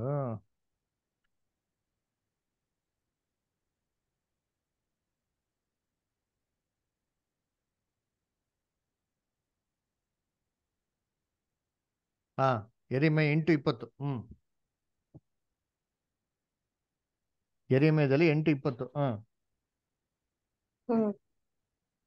ಸುಗ್ಗಿ ತೀರಿತು, ಹಣ್ಣಿನ ಕಾಲ ಮುಗಿಯಿತು, ನಮಗೆ ಉದ್ಧಾರವೇ ಆಗಲಿಲ್ಲ. ಈಗ ಯಾರು ಗೊತ್ತ ಹೇಳೋದು? ದೊಡ್ಡ ಸಮೂಹ ಸುಗಿ ಕಾಲದ ಸುಗಿ ಮಾಡಪ್ಪ ಅಂತ ಹೋಗ ಬಿಟ್ಬಿಟ್ಟ. ನಾ ಬಿತ್ತನೆ ಮಾಡ್ತೀನಿ, ನಾ ಎಲ್ಲಾರ್ದು ಸೇರಿಸ್ತೀನಿ ಅಂತಂದ್ರೆ ಅದೆಲ್ಲ ಆಗಲ್ಲ, ಅದೆಲ್ಲ ದೇವ್ರು ಮಾಡ್ತಾರೆ ಬಿಡಪ್ಪ. ನೀನೋಗಿ ಏನ್ ಮಾಡೋ, ಸತ್ಯ ಹೇಳ್ಬಿಟ್ಟು ಸತ್ಯ ಕರ್ಕೊಂಬರೋದ್ ನೋಡಪ್ಪ ಅಂತಂದ್ರೆ ಎಲ್ಲ ಕಣಜಿಗೆ ಬಂದು ಸೇರಿಸಿ ಅಂತಂದ್ರೆ ಕಣಜ ತೊಗೊಂಡೋಗಿ ಶಿಫ್ಟ್ ಮಾಡ್ಬಿಡ್ತೀನಿ ಅಂತಂದ್ರೆ ಏನ್ ಹೇಳ್ತಾರೆ ನೋಡಿ. ಅವ್ರು ಮಾಡಂತ ಬುದ್ಧಿಹೀನವಾದಂತ ಕೆಲಸ. ಹಂದಿಗಳ ಮುಂದೆ ಏನ್ ಮಾಡ್ದಂಗೆ ಅಲ್ಲಿ ಮುತ್ಕೊಂಡಾಗ್ತದೆ. ಕಾಲ ನಾವ್ ಏನ್ ಮಾಡ್ದಂಗೆ ವೇಸ್ಟ್ ಮಾಡ್ದಂಗೆ, ಕಾನ್ಸಿಕ್ರೇಟೆಡ್ ಟೈಮ್ ನ ವೇಸ್ಟ್ ಮಾಡ್ದಂಗೆ. ಅದೇ ಹೇಳ್ತಾರೆ ಅಂತವ್ರು ಕೊನೆಗೆ ಹೇಳಂತ ಮಾತೇನಂದ್ರೆ, ಅಯ್ಯೋ ಸುಗ್ಗಿ ಮುಗಿದೋಯ್ತು, ಅದರ ಏನಾಯ್ತು ಆಮೇಲೆ ಬೇಸಿಗೆ ತೀರಿತು, ಮುಗೀತು, ನಾವೇನಾಗಿಲ್ಲ ರಕ್ಷಣೆ ಉದ್ಧಾರವಾಗಿಲ್ಲ ಅಂದ್ರೆ ಏನರ್ಥ? ಒಳ್ಳೆ ಟೈಮ್ ಇತ್ತು, ಸೂರ್ಯ ಇತ್ತು, ಚೆನ್ನಾಗಿ ಫೇವರೇಬಲ್ ಟೈಮು, ಸಖತ್ ಕೆಲಸ ಮಾಡಬಹುದಾಗಿತ್ತು. ಅದರ ಈ ಕೆಲಸ ಮಾಡೋದು ಬಿಟ್ಬಿಟ್ಟು ಮಾಡಬಾರ್ದಾಗಂತ ಕೆಲಸ ಮಾಡ್ಕೊಂಡು ಕೂತ್ಕೊಳ್ಳೋದು. ಏನಾದ್ರೆ ನಮ್ಮ ರಕ್ಷಣೆ ಕೂಡ ನಾವ್ ಮಾಡೋಕ್ಕಾಗಿಲ್ಲ, ಸಾಧಿಸ್ಕೊಳಕ್ಕಾಗಿಲ್ಲ. ಮತ್ತೊಬ್ರನ್ನೆಲ್ಲ ನಾವು ಹೇಳ್ತೀನಿ ಅಂತ ಹೋದ್ರೆ ಅವರೂ ಬರ್ಲಿಲ್ಲ, ಕೊನೆಗೆ ನಾವು ಏನಾಗಿಲ್ಲ, ರಕ್ಷಣೆ ಹೊಂದ್ಲಿಲ್ವಲ್ಲ. It is A waste of time ಅಂತ ಏನ್ ಮಾಡ್ತಾರೆ ಅಲ್ಲಿ ಹೇಳ್ತಾರೆ. ಅದಕ್ಕೆ ದೇವ್ರ ಮಕ್ಕಳು ಏನಂತೆ, ಸತ್ಯನ ಪರಿಗಣಿಸ್ಬೇಕು, ಯಾವ ಟೈಮಲ್ಲಿ ಏನ್ ಕೆಲಸ ಮಾಡ್ಬೇಕು ಅದನ್ನೇ ಮಾಡ್ಬೇಕು, ಜ್ಞಾನವಾಗಿ ಮಾಡ್ಬೇಕು ಅಂತ ಹೇಳ್ತಾರೆ. ಓಕೆ, ಸರಿ, ನೆಕ್ಸ್ಟ್ ಪ್ಯಾರಾಗ್ರಾಫ್ ಯಾರು ಓದ್ತೀರಾ? ನಿರ್ಮಲಾ ಸ್ಟಾರ್ ಓದ್ಬೋದಾ? ಓದ್ತೀನಿ ಬ್ರದರ್. Thank you. ಮನುಷ್ಯರನ್ನು ಗೌರವಿಸುವುದು, ಅವರ ಗುಣಲಕ್ಷಣ ಮತ್ತು ಸ್ಥಾನಮಾನಕ್ಕೆ ತಕ್ಕಂತೆ ಅವರಿಗೆ ಮರ್ಯಾದೆ ತೋರುವುದು ಮತ್ತು ಕಾನೂನುಗಳಿಗೆ ವಿಧೇಯರಾಗಿರುವುದು, ಇವೆಲ್ಲವುಗಳು ಈ ಲೋಕದ ಸರ್ಕಾರದ ಕಾರ್ಯಗಳಲ್ಲಿ ಭಾಗವಹಿಸುವುದು ಎಂದು ತಿಳಿಯುವ ಅಗತ್ಯವಿಲ್ಲ. ಪ್ರತಿಯೊಬ್ಬರೂ ಮತ ಚಲಾಯಿಸಬೇಕೆಂಬ ಕಾನೂನು ಪ್ರಸ್ತಾಪಿಸಲಾಗಿದೆ. ಯಾವುದೇ ಕಾನೂನು ಅಂಗೀಕರಿಸಲ್ಪಡುವಾಗಲೂ ನೂತನ ಸೃಷ್ಟಿಗಳು ಸಹ ಅದಕ್ಕೆ ಬದ್ಧರಾಗಿರುತ್ತಾರೆ ಮತ್ತು ಅವರು ಅದಕ್ಕೆ ಯಾವುದೇ ಗೊಣಗುಟ್ಟುವಿಕೆ ಇಲ್ಲದೆ ವಿಧೇಯರಾಗಬೇಕಾಗುತ್ತದೆ. ಈ ಅಗತ್ಯತೆಗಳನ್ನು ಕಾರ್ಯಗೊಳಿಸುವಾಗ ಅವರು ತಮ್ಮ ಉತ್ತಮ ತೀರ್ಮಾನವನ್ನು ತೆಗೆದುಕೊಂಡು ಅವರು ಉತ್ತಮರೆಂದು ಪರಿಗಣಿಸುವ ಅಭ್ಯರ್ಥಿಗೆ ತಮ್ಮ ಮತ ಚಲಾಯಿಸಬೇಕು. ಅದೇ ಸಮಯದಲ್ಲಿ ಹೇಗೂ ಅವರನ್ನು ಈ ವಿಷಯದಲ್ಲಿ ಒತ್ತಾಯ ಪಡಿಸಲಾಗುವುದಿಲ್ಲ. ನಮ್ಮ ಬುದ್ಧಿಮಾತೇನೆಂದರೆ ಅವರು ರಾಜಕೀಯ ವಿಷಯವಾಗಿ ಪಕ್ಷಾತೀತರಾಗಿರಬೇಕು ಮತ್ತು ಮತ ಚಲಾಯಿಸುವುದರಲ್ಲಿ ಒಟ್ಟಾರೆಯಾಗಿ ತಪ್ಪಿಸಿಕೊಳ್ಳಬೇಕು. ಇದಕ್ಕೆ ನಾವು ಕೊಡುವ ಕಾರಣಗಳೆಂದರೆ, ಮೊದಲನೇ okay thank you sir. First ಇದು ನೋಡೋಣ, ಆಮೇಲೆ ನೋಡೋಣ ಅಷ್ಟೇ. Thank you. ಸದ್ಯ ನೋಡ್ಬೇಕಾದ್ರೆ ನೋಡಿ ಏನ್ ಹೇಳ್ತಾರೆ ಅಂದ್ರೆ, ಎಲ್ಲಾರ ಮನುಷ್ಯನ ಗೌರವಿಸ್ಬೇಕು ಅಂತ ಹೇಳ್ತಾರೆ. ಹಂಗಾರೆ ಏನರ್ಥ? ಇವಾಗ ಎಲ್ಲಾರನ್ನ ಗೌರವಿಸ್ಬೇಕು ಅಂತ ಅಂದ ತಕ್ಷಣ ಅವರು ಗೌರವಯುತವಾದಂಥ ವ್ಯಕ್ತಿಗಳು ಅವ್ರ ಹುದ್ದೆಗಳಿಗೆ ಸಂಬಂಧಪಟ್ಟಾಗಿರೋಂಥ ಎಲ್ಲಾ ಕೆಲಸ ನಾವು ಇನ್ವಾಲ್ವ್ ಆಗ್ಬೇಕಾ ಅಂದ್ರೆ ನೋ ಅಲ್ವರ. ನೋಡಿ ಇವಾಗ ಬೈಬಲ್ನ ಉದಾಹರಣೆಗೆ ನೋಡ್ಬೇಕಾದ್ರೆ ದಾನಿಯಲ್ಲಿದ್ದ ದಾನಿಯಲ್ಲು ನೆಬೂಕದ್ನೆಚ್ಚರ್ ರಾಜನ್ನ ಏನ್ ಮಾಡ್ತಾರೆ, ಗೌರವಿಸ್ತಾ ಇದ್ದ. ಏನಂತ ಗೌರವಿಸ್ತಾ ಇದ್ದ ನೆಬೂಕದ್ನೆಚ್ಚರ್ ರಾಜ? ರಾಜನ್ನ ದಾನಿಯಲ್ಲು ಏನಂತ ಗೌರವಿಸ್ತಾ ಇದ್ದ? ರಾಜನೇ ಚಿರಂಜೀವಿಯಾಗಿರು. ಎಲೆ ರಾಜನೇ ಎಚ್ಚರಿಕೆಯಾಗಿರು, ನಿನ್ ಕಾಲ ಹತ್ರ ಬಂದೈತೆ, ಹುಷಾರು, ನಿನ್ ಕೇಡುಗತಿ ಬಂದಿದೆ ಅಂತ ಹೇಳದ್ನ? ಇಲ್ಲ, ಒಳ್ಳೆ ಮಾತು ಹೇಳ್ತಾನ್ರಿ. ಅಲ್ವರ. ಅದನ್ನ ಯಾವಾಗ ಹೇಳ್ದ? ಅವನ್ ಮೊಮ್ಮಗನ್ಗೆ ಏನ್ ಮಾಡ್ತಾರೆ, ಬೆಲ್ಶಾಜರ್ ರಾಜನ್ಗೆ ಏನ್ ಮಾಡ್ತಾನೆ ಅಲ್ಲಿ ಹೇಳ್ತಾನೆ. ಯಾವಾಗ ಮಿತಿ ಮೀರೋಯ್ತೋ, ಫೈನಲ್ ಕೊಲ್ಯಾಪ್ಸ್ ಬಂದ್ಬಿಡ್ತೋ, ಅವಾಗ ಏನ್ ಮಾಡ್ತಾನೆ, ಟೈಮ್ ಬರ್ತದೆ, ಯಾವ ಟೈಮಲ್ಲಿ ಏನ್ ಮಾತಾಡ್ಬೇಕು ಅದನ್ನೇ ಮಾತಾಡ್ಬೇಕು ಅಲ್ಲರ. ಇವಾಗ ದಾನಿಯಲ್ಲು ಅಲ್ಲಿ ಹೇಳ್ಬೇಕಾರೆ ಏನ್ ಮಾಡ್ತಾನೆ, ರಾಜನೇ, ಎನ್ ಅರಸನೇ, ಎನ್ ಒಡೆಯನೇ ಅಂತ ಏನ್ ಮಾಡ್ತಾನೆ ಅಲ್ಲಿ ರೆಸ್ಪೆಕ್ಟ್ ಕೊಟ್ಟು ಏನ್ ಮಾಡ್ತಾನೆ ಅಲ್ಲಿ ಮಾತಾಡ್ತಾನೆ. ನೋಡಿ ನಾವು ಬೈಬಲ್ ಓದ್ಬೇಕಾರೆ ಏನ್ ಕೇಳ್ತಾನೆ, ಲಾರ್ಡ್ ಅಂತ ಏನ್ ಮಾಡ್ತಾನೆ ಅಲ್ಲಿ ಕರೀತಾನೆ ಅಲ್ವರ. ಸೊ ಲಾರ್ಡ್ ಅಂತ ಕರೆದಿದ ತಕ್ಷಣ ಇಂಗ್ಲಿಷ್ ಓದ್ಬೇಕಾದ್ರೆ ಲಾರ್ಡ್ ಅಂತ ಬರ್ತಾ ಅಲ್ವರ. ಸೊ ನೋಡ್ಬೇಕಾದ್ರೆ ಲಾರ್ಡ್ ಅಂತ ಹೇಳಿದ ತಕ್ಷಣ ಏನರ್ಥ? ಒಡೆಯ ಅಂತ ಅರ್ಥ. ಒಡೆಯ ಅಂತ ಅರ್ಥ ಅಲ್ವರ. ಇವಾಗ ಆ ನೋಡಿ ಎಕ್ಸಾಂಪಲ್ ಡ್ಯಾನಿಯಲ್ 2:37 ನೋಡಿ. ಡ್ಯಾನಿಯಲ್ 2:37.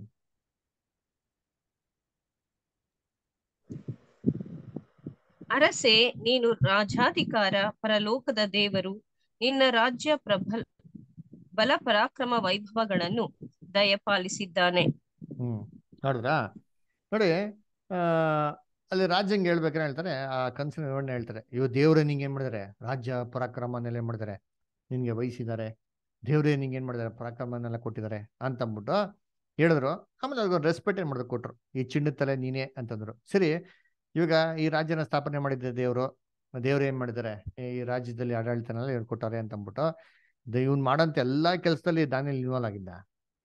ಖಂಡಿತವಾಗೂ ಇಲ್ಲ. ನಾವು ದಾನಿಯೇಲ್ 6ನೇ ಅಧ್ಯಾಯದಲ್ಲಿ ಕೂಡ ನೋಡ್ತೀರಿ, ರಾಜ್ಯನಿಗೆ ನಷ್ಟ ಆಗ್ಬಾರ್ದು ಅಂದ್ಬಿಟ್ಟು ಎಲ್ಲಾ ಪ್ರಧಾನ ಮಂತ್ರಿಗಳ ಮೇಲೆ ಇವ್ನ ಏನ್ ಮಾಡಿದ್ರು, ಇಟ್ಟಿದ್ರು ಅಂತ ನೋಡ್ತೀವಿ ದರಿಯು ಕಾಲದಲ್ಲಿ. ಹಂಗಂತಂದ್ಬಿಟ್ಟು ಏನ್ರಿ ಇವನು ದರಿಯು ಮಾಡಿರುವಂತ ಎಲ್ಲಾ ದುಷ್ಟ ಕೆಲಸಗಳಲ್ಲಿ ಇವನ್ ಕೈ ಹಾಕ್ತಾ ಇದ್ನಾ? ವಾಸ್ ಈ ರೆಸ್ಪಾನ್ಸಿಬಲ್ ಅದರ? ಅಥವಾ ಇವನ್ಗೆ ಗೌರವ ಕೊಡ್ತಾನೆ ಅಂತ ಹೇಳಿದ ತಕ್ಷಣ ಅವನೆಲ್ಲಾ ಕೆಲಸದಲ್ಲಿ ಇವನು ಈಕ್ವಲ್ ಆಗಿ ಭಾಗಿಶಾಲಿ ಆಗಿದ್ನಾ? ಖಂಡಿತವಾಗೂ ಇಲ್ಲ. ಇದೆಲ್ಲ ನಮ್ಗೊಂದು ಪಾಠಗಳು. ಅದರ ಅದೇ ತರ ನಾವು ಇಲ್ಲಿ ಸಾಮ್ಯಲ್ ಪುಸ್ತಕದಲ್ಲಿ ಓದ ಅಂತಂದ್ರೆ, ದಾವೀದ್ ರಾಜ ಸೌಲ್ ರಾಜನ್ಗೆ ಅಂತ ಕರೀತಾರೆ, ಏನ್ ಒಡೆಯನೇ, ಏನ್ ಯಜಮಾನನೇ ಅಂತ ಏನ್ ಮಾಡ್ತಾನೆ ಕರೀತಾನೆ ಅಲ್ವರ. ಸೊ ಏನ್ ಒಡೆಯನೇ, ಏನ್ ಯಜಮಾನ ಅಂತ ಕರೆದಿದ ತಕ್ಷಣ ಏನ್ರಿ ಸೌಲ್ನ ಅಕ್ಸೆಪ್ಟ್ ಮಾಡ್ದಂಗನ? ಅಥವಾ ಸೌಲ್ ಒಂದು ದುಷ್ಕೆಲ್ಸಕ್ಕೆ ಇವನ್ ಕೈ ಹಾಕ್ದಂಗೆ ಅಂತನಾ? ಇಲ್ಲ. ಅದರ ಅವನಿಗೆ ಕೊಡ್ಬೇಕಂತ ಒಂದು ರೆಸ್ಪೆಕ್ಟ್ ಅಲ್ವರ. ಹಂಗಂತಂದ್ಬಿಟ್ಟು ಅವ್ರು ಮಾಡುವಂತ ಎಲ್ಲ ಇವಿಲ್ ಆಕ್ಟಿವಿಟೀಸ್ ಅಲ್ಲಿ ಇವ್ರ ಕೈಗಳು ಇನ್ವಾಲ್ವ್ಮೆಂಟ್ ಇದೆ ಅಂತ ಅಲ್ಲ. ಇದು ನಾವೇನು ಅರ್ಥ ಮಾಡ್ಕೊಬೇಕಂದ್ರೆ, ಇವಾಗ ಇದೇ ತರ ಲೋಕದಲ್ಲಿ ಏನಾಗಿದೆ, ಎಷ್ಟೋ ಡಿಪಾರ್ಟ್ಮೆಂಟ್ಗಳಿದೆ. ನಾವು ಎಷ್ಟೋ ಡಿಪಾರ್ಟ್ಮೆಂಟಲ್ಲಿ ನಾವು ಕೆಲಸ ಮಾಡ್ತಾ ಇರ್ಬೋದು. ಅದರ ಎಷ್ಟೋ ಡಿಪಾರ್ಟ್ಮೆಂಟ್ಗಳಿಗೆ ನಾವೇನಾಗಿರ್ಬೇಕು, ಅಧೀನರಾಗಿ ಇರಬೇಕು ಅಲ್ವರ. ಸೊ ಅಧೀನರಾಗಿ ಇರಬೇಕು ಅಂದ್ರೆ ಎಷ್ಟು ಮಟ್ಟಿಗೆ ಇರಬೇಕು? ಇಲ್ಲಿ ಬ್ಯೂಟಿಫುಲ್ ಆಗಿ ಹೇಳ್ತಾರೆ ನೋಡಿ ಪಾಯಿಂಟು ಅಲ್ವರ. ಅವ್ರು ಹೇಳೋಂಥ ಎಲ್ಲಾ ವಿಚಾರಕ್ಕೂ ನಾವು ಅಧೀನರಾಗಿರೋದೇನ್ರಿ, that is not our responsibility. ಅದು ನಮ್ಮ ಕೆಲಸಗಳು ಅಲ್ಲ. ಮತ್ತೆ ಎಷ್ಟಿಗಿರ್ಬೇಕು ಅಂತ ಹೇಳ್ತಾರೆ. ಅದೊಂದು ಎಕ್ಸಾಂಪಲ್ ಕೊಡ್ತಾರೆ, ವೋಟಿಂಗ್ ಎಕ್ಸಾಂಪಲ್ ಕೊಡ್ತಾರೆ. ನೋಡಪ್ಪ, ಉದಾಹರಣೆಗೆ ಒಂದು ವೋಟ್. ಇವಾಗ ದೇವ್ರ ಮಕ್ಳು ವೋಟ್ ಹಾಕ್ಬೇಕೋ ವೋಟ್ ಹಾಕ್ಬಾರ್ದಾ?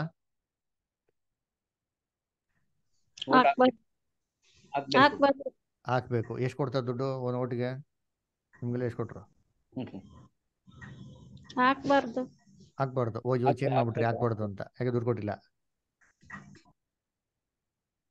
ಏನಪ್ಪ ಒಬ್ರೇ ಹೇಳ್ತಾರಲ್ಲ, ಮಿಗ್ದರಲ್ಲ ನಾವು ಓಟ್ ಹಾಕೊಂಡಂಗೆ ಹಾಕ್ತೀರಾ? ಹಾಕ್ಬೇಕು. ಓ ಸರಿ, ಓಕೆ, ಸರಿ. ನೋಡ್ರಿ ಏನ್ ಹೇಳ್ತಾರೆ ಅಂತಂದ್ರೆ, ಫಸ್ಟ್ ಆಫ್ ಆಲ್ ಓಟೇ ಹಾಕ್ಬಾರ್ದು ಅಂತ ಹೇಳ್ತಾರೆ. ಯಾಕೆ ಓಟ್ ಹಾಕ್ಬಾರ್ದು? ಕಾರಣಗಳು ನೆಕ್ಸ್ಟ್ ವೀಕಲ್ಲಿ ನೋಡೋಣ. ಆದ್ರೂ ಕೂಡ ಒಂದು ಸಿಂಪಲ್ ಆಗಿರೋಂಥ ಒಂದು ಕೆಲವೊಂದು ರೀಸನ್ಸ್. ಅದರ ಏನಕ್ಕೆ ಓಟ್ ಹಾಕ್ಬಾರ್ದು? ಯೇಸು ಕ್ರಿಸ್ತ ರಾಜ್ಯನೇ ನಿಜವಾದ ರಾಜ್ಯ.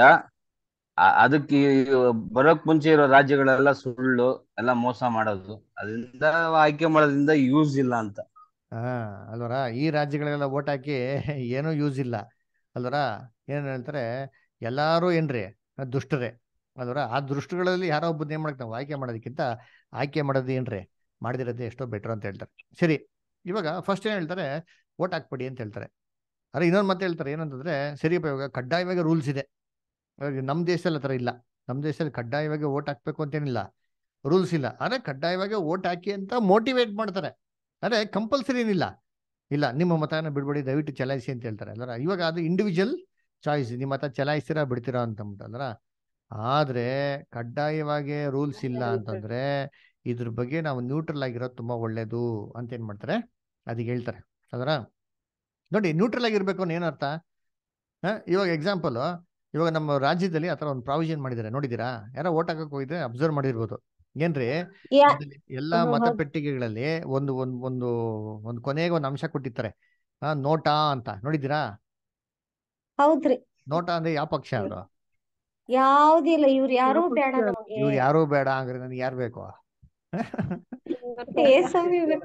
ಅದನ್ನ ಹಾಕ್ಬೇಕು ಅಲ್ವರ. ಸರಿ, ಮತ್ತೆ ಇದಾಗತ್ತೆ, ಅದ್ ಬರೋದಿಲ್ಲ. ನಮ್ಮವ್ವ ಈ ವರ್ಷ ಹಾಕಿದ್ಲು. ಅದೆಲ್ಲ ಏನಾಗಲ್ಲ, ಎಲ್ಲ ಬರ್ತಾರೆ, ತಲೆ ಕೆಡ್ಸ್ಕೊಂಬಿಡಿ. ಅರ್ಥ ಆಯ್ತಾ? ಸರಿ, ನೋಡ್ಬೇಕಾದ್ರೆ ಇವಾಗ ಬುದ್ಧಿವಂತರಾದ್ರು ನಮ್ಗೇನೋ ಕಂಪಲ್ಸರಿ ಮಾಡಿದಾಗ ನಾವ್ ಏನ್ ಮಾಡ್ಬೇಕು ಅಂದ್ರೆ ಅಲ್ಲಿ ಹೋಗ್ಬಿಟ್ಟು ಅಂತಾರೆ ಒತ್ತು ಬಿಡ್ಬೇಕು. ಅದರ ಯಾಕೆ ಅಂದ್ರೆ ಯಾರಿಗೆ ಹಾಕೋದ್ರು ಏನ್ ಮಾಡಲ್ಲ, ಯಾರು ಏನ್ ಬದಲಾವಣೆ ಮಾಡಲ್ಲ, ಎಲ್ಲಾ ಸ್ವಾರ್ಥಿಗಳೇ. ಅವ್ರು ಏನ್ ಬೇಕೋ ಅದನ್ನ ಏನ್ ಮಾಡ್ತಾರೆ, ಮಾಡ್ಕೊಂತಾರೆ. ಅದರ ಸೊ ಇಂಥ ಸಂದರ್ಭದಲ್ಲಿ ನಾವು ಈ ತರ ಒಂದು ಸ್ಟ್ರಿಕ್ಟ್ ರೂಲ್ಸ್ ಮಾಡಿದ್ರೆ ಎಷ್ಟು ಲೆವೆಲ್ಗೆ ಅವ್ರಿಗೆ ಸಬ್ಮಿಟ್ ಆಗ್ಬೇಕು ಅಷ್ಟೇ ಸಬ್ಮಿಟ್ ಆಗ್ಬೇಕು ಅಲ್ವರ. ನಮ್ಮ ದೇವರಾಜ್ಞೆ ಮೀರಿ ನಮ್ಮ ದೇವ್ರಿಗಿಂತ ಅಧಿಕವಾಗಿರೋಂಥ ಇಂಪಾರ್ಟೆನ್ಸು ಈ ಒಂದು ಕೆಲಸಗಳಿಗೆ ಕೊಡೋಂಥದ್ದಲ್ಲ. ದೇವ್ರ ಮಕ್ಳು ಯಾವ್ದಕ್ಕೆ ಅಧಿಕವಾಗಿ ಇಂಪಾರ್ಟೆನ್ಸ್ ಕೊಡಬೇಕು, ದೇವ್ರ ರಾಜ್ಯಕ್ಕೆನ ಬೇಕು ಅಧಿಕವಾಗಿ ಮುಖ್ಯತ್ವ ಕೊಡಬೇಕು. ಏನ್ ಹೇಳ್ತಾರೆ ಸತ್ಯವೇದದಲ್ಲಿ, ಯಾರು ಮೊದಲು ರಾಜ್ಯಕ್ಕಾಗಿ ನೀತಿಗಾಗಿ ಏನ್ ಮಾಡಿ ನೀವು ತವಕ ಪಡೀರಿ ಅಲ್ವರ. ಆಮೇಲೆ ಯಾರು ಏನ್ರಿ ತನ್ನ ತಂದೆ ತಾಯಿ ಅಣ್ಣ ತಮ್ಮ ಅಕ್ಕ ತಂಗಿ ಎಲ್ಲಾರ್ಕಿಂತ ನನ್ನ ಪ್ರೀತಿ ಮಾಡಿದ್ರೆ ಹೊರತು ಏನಾಗೋದಿಕ್ ಸಾಧ್ಯ ಇಲ್ಲ. ನನಗೆ ಯೋಗ್ಯನಲ್ಲ, ನನ್ನ ಶಿಷ್ಯನಾಗಲು ಸಾಧ್ಯ. ಮತ್ತೆ ಅಧಿಕಾರಿಗಳಾಗ್ಲಿ, ನಮ್ ಬಾಸ್ ಆಗ್ಲಿ, ನಮ್ ರೈಟ್ ಹ್ಯಾಂಡ್ ಆಗ್ಲಿ, ಲೆಫ್ಟ್ ಹ್ಯಾಂಡ್ ಆಗ್ಲಿ, ಎಲ್ಲಾರು ಸೆಕೆಂಡ್ರಿನೇ. ಅದರ ಅವರು ಬಂದ್ಬಿಟ್ಟು ದೇವ್ರ ಕೆಲಸಕ್ಕೆ ಅಡ್ಡ ಬರ್ತಾರೆ ಅಂತಂದ್ರೆ ಅದನ್ನ ನಾವು ಫಸ್ಟ್ ಯಾವ್ದಕ್ ಮುಖ್ಯತ್ವ ಕೊಡ್ಬೇಕು, ದೇವ್ರಿಗೆ ಏನ್ ಮಾಡಬೇಕು ಮುಖ್ಯತ್ವ ಕೊಡ್ಬೇಕು. ಇದು ಒಂದು ಕೊಟ್ಟಿ ಅಂತ ಏನ್ರಿ ಒಂದು ಉದಾಹರಣೆ. ವೋಟಿಂಗ್ ನಲ್ಲಿ ಇವಾಗ ನೀವು ಕೇಳ್ತೀರ ನನಗೆ ಓಟ್ ಹಾಕ್ತೀರಾ ಅಂತಂದ್ರೆ ನಾನು ಓಟ್ ಹಾಕಕ್ ಹೋಗಲ್ಲ. ಸರಿ, ಆದ್ರೆ ಈ ಸತಿ ಏನ್ ಮಾಡಿದೆ, ಓಟ್ ಹಾಕಕ್ಕೆ ಹೋಗ್ಬಿಟ್ಟು ನೋಟಾ ಅಂತ ಬಿಟ್ಟು ಏನ್ ಮಾಡಿದೆ, ಓದಿದೆ. ಏನಕ್ಕೆ ಅಂತ ಕೇಳ್ದೆ ಅಂತಂದ್ರೆ, ನಾವು ಹೊರ ದೇಶಕ್ಕೆ ಹೋಗೋಂಥ ಒಂದು ಚಾನ್ಸಸ್ ಇತ್ತು ಅಲ್ವರ. ಅಂತ ಟೈಮಲ್ಲಿ ಇವೆಲ್ಲ ಲೀಗಲ್ ಎಂಟಿಟಿ ಬರ್ತದೆ. ಲೀಗಲ್ ಆಗಿ ಎಷ್ಟೆಷ್ಟೋ ಒಂದು ಎದ್ರೆ ನಮಗೆ ಬೆನಿಫಿಟ್ಸ್ ಏನಾಗ್ತದೆ ಸಿಗ್ತದೆ. ಬೆನಿಫಿಟ್ಸ್ ಅಂದ್ರೆ ನಾಳೆ ಹೋಗಿ ಏನೋ ಹೆಚ್ಚು ಕಮ್ಮಿ ಆಯ್ತು, ನಾವು ಇಂಡಿಯನ್ ಸಿಟಿಸನ್ ಅಂತ ಏನ್ ಪ್ರೂಫ್, ಸರ್ ವೋಟಿಂಗ್ ನಡೀತು, ಓಟ್ ಹಾಕಿಲ್ಲ, ಕೈನಲ್ಲಿ ಮುದ್ರೆ ಇಲ್ಲ ಅಂತಂದ್ರೆ ಏನ್ ಮಾಡ್ತೀರಾ. ಸೊ ಅದನ್ನ ನೋಡ್ಬೇಕಾದ್ರೆ ಕೆಲವೊಂದು ಸೇಫ್ಟಿಗೆ ಏನೋ ಹೋದ್ರೆ ಹೆಚ್ಚು ಕಮ್ಮಿ ಆಯ್ತು, ದೇವಚಿತ್ತ ಏನಾಗಲ್ಲ. ಆದ್ರೆ ಕೆಲವೊಂದು ವಿಚಾರಗಳಲ್ಲಿ ನಾವು ತುಂಬಾ ಎಚ್ಚರಿಕೆಯಾಗಿ ಏನ್ ಮಾಡ್ಬೇಕು, ಜ್ಞಾನವಾಗಿ ನಡ್ಕೊಳ್ಬೇಕು ಅಲ್ವರ. ಅದರಿಂದ ನೋಡ್ಬೇಕಾದ್ರೆ ಪೊಲಿಟಿಕ್ಸ್ ಅಲ್ಲಿ ಇನ್ವಾಲ್ವ್ ಆಗೋದು ದೇವ್ರ ಮಕ್ಳು ಕೆಲಸ ಅಲ್ಲ. ಅದಕ್ಕೆ ಹೇಳ್ತಾರೆ ಆದಷ್ಟು ಏನ್ ಮಾಡಿದ್ನ ಅವಾಯ್ಡ್ ಮಾಡಿ ಅಂತ ಏನ್ ಮಾಡ್ತಾ ಹೇಳ್ತಾರೆ. ಸರಿ, ಇವಾಗ ಏನ್ ಕಾರಣಗಳು, ಇದೇನ್ ಕಾರಣಗಳಂತ ನೀವೇನ್ ಮಾಡಿ ಓದ್ಕೊಂಬನಿ, ನಿಮ್ದು ಕೆಲವೊಂದು ಕಾರಣಗಳನ್ನ ನೀವು ಥಿಂಕ್ ಮಾಡ್ಕೊಂಬನಿ. ನೆಕ್ಸ್ಟ್ ವೀಕು ನಾವು ಡಿಸ್ಕಸ್ ಮಾಡೋಣ. ಯಾಕೆ ಮಾಡಬೇಕು, ಮಾಡೋದಾಗಿದ್ರೆ ಯಾಕೆ ಮಾಡಬಾರ್ದು ಅಂದ್ರೆ ಯಾಕೆ, ಏನ್ ಕಾರಣಗಳು ಅಂತ ನೆಕ್ಸ್ಟ್ ವೀಕ್ ನಾವೇನ್ ಮಾಡೋಣ ಇದ್ರ ಬಗ್ಗೆ ಡಿಸ್ಕಸ್ ಮಾಡೋಣ. ತುಂಬಾ ಚೆನ್ನಾಗಿ ಕೊಡ್ತಾರೆ, ವಂಡರ್ಫುಲ್ ಪಾಯಿಂಟ್ಸ್ಗಳು ಕೊಡ್ತಾರೆ. ಅದ್ರ ಬಗ್ಗೆ ಏನ್ ಮಾಡೋಣ, ಇವಾಗ ಟೈಮ್ ಕಮ್ಮಿ ಆಗಿರೋದ್ರಿಂದ ಏನ್ರಿ ನಾವು ನೆಕ್ಸ್ಟ್ ವೀಕ್ ಏನ್ ಮಾಡೋಣ ಅದ್ರ ಬಗ್ಗೆ ಡೀಟೇಲ್ ಆಗಿ ನೋಡೋಣ. ಓಕೆನಾ? ಸರಿ, ಯಾರಿಗೇನೋ ಡೌಟ್ಸ್, ಏನೋ ಕ್ವಶನ್ಸ್ ಇದೆಯಾ?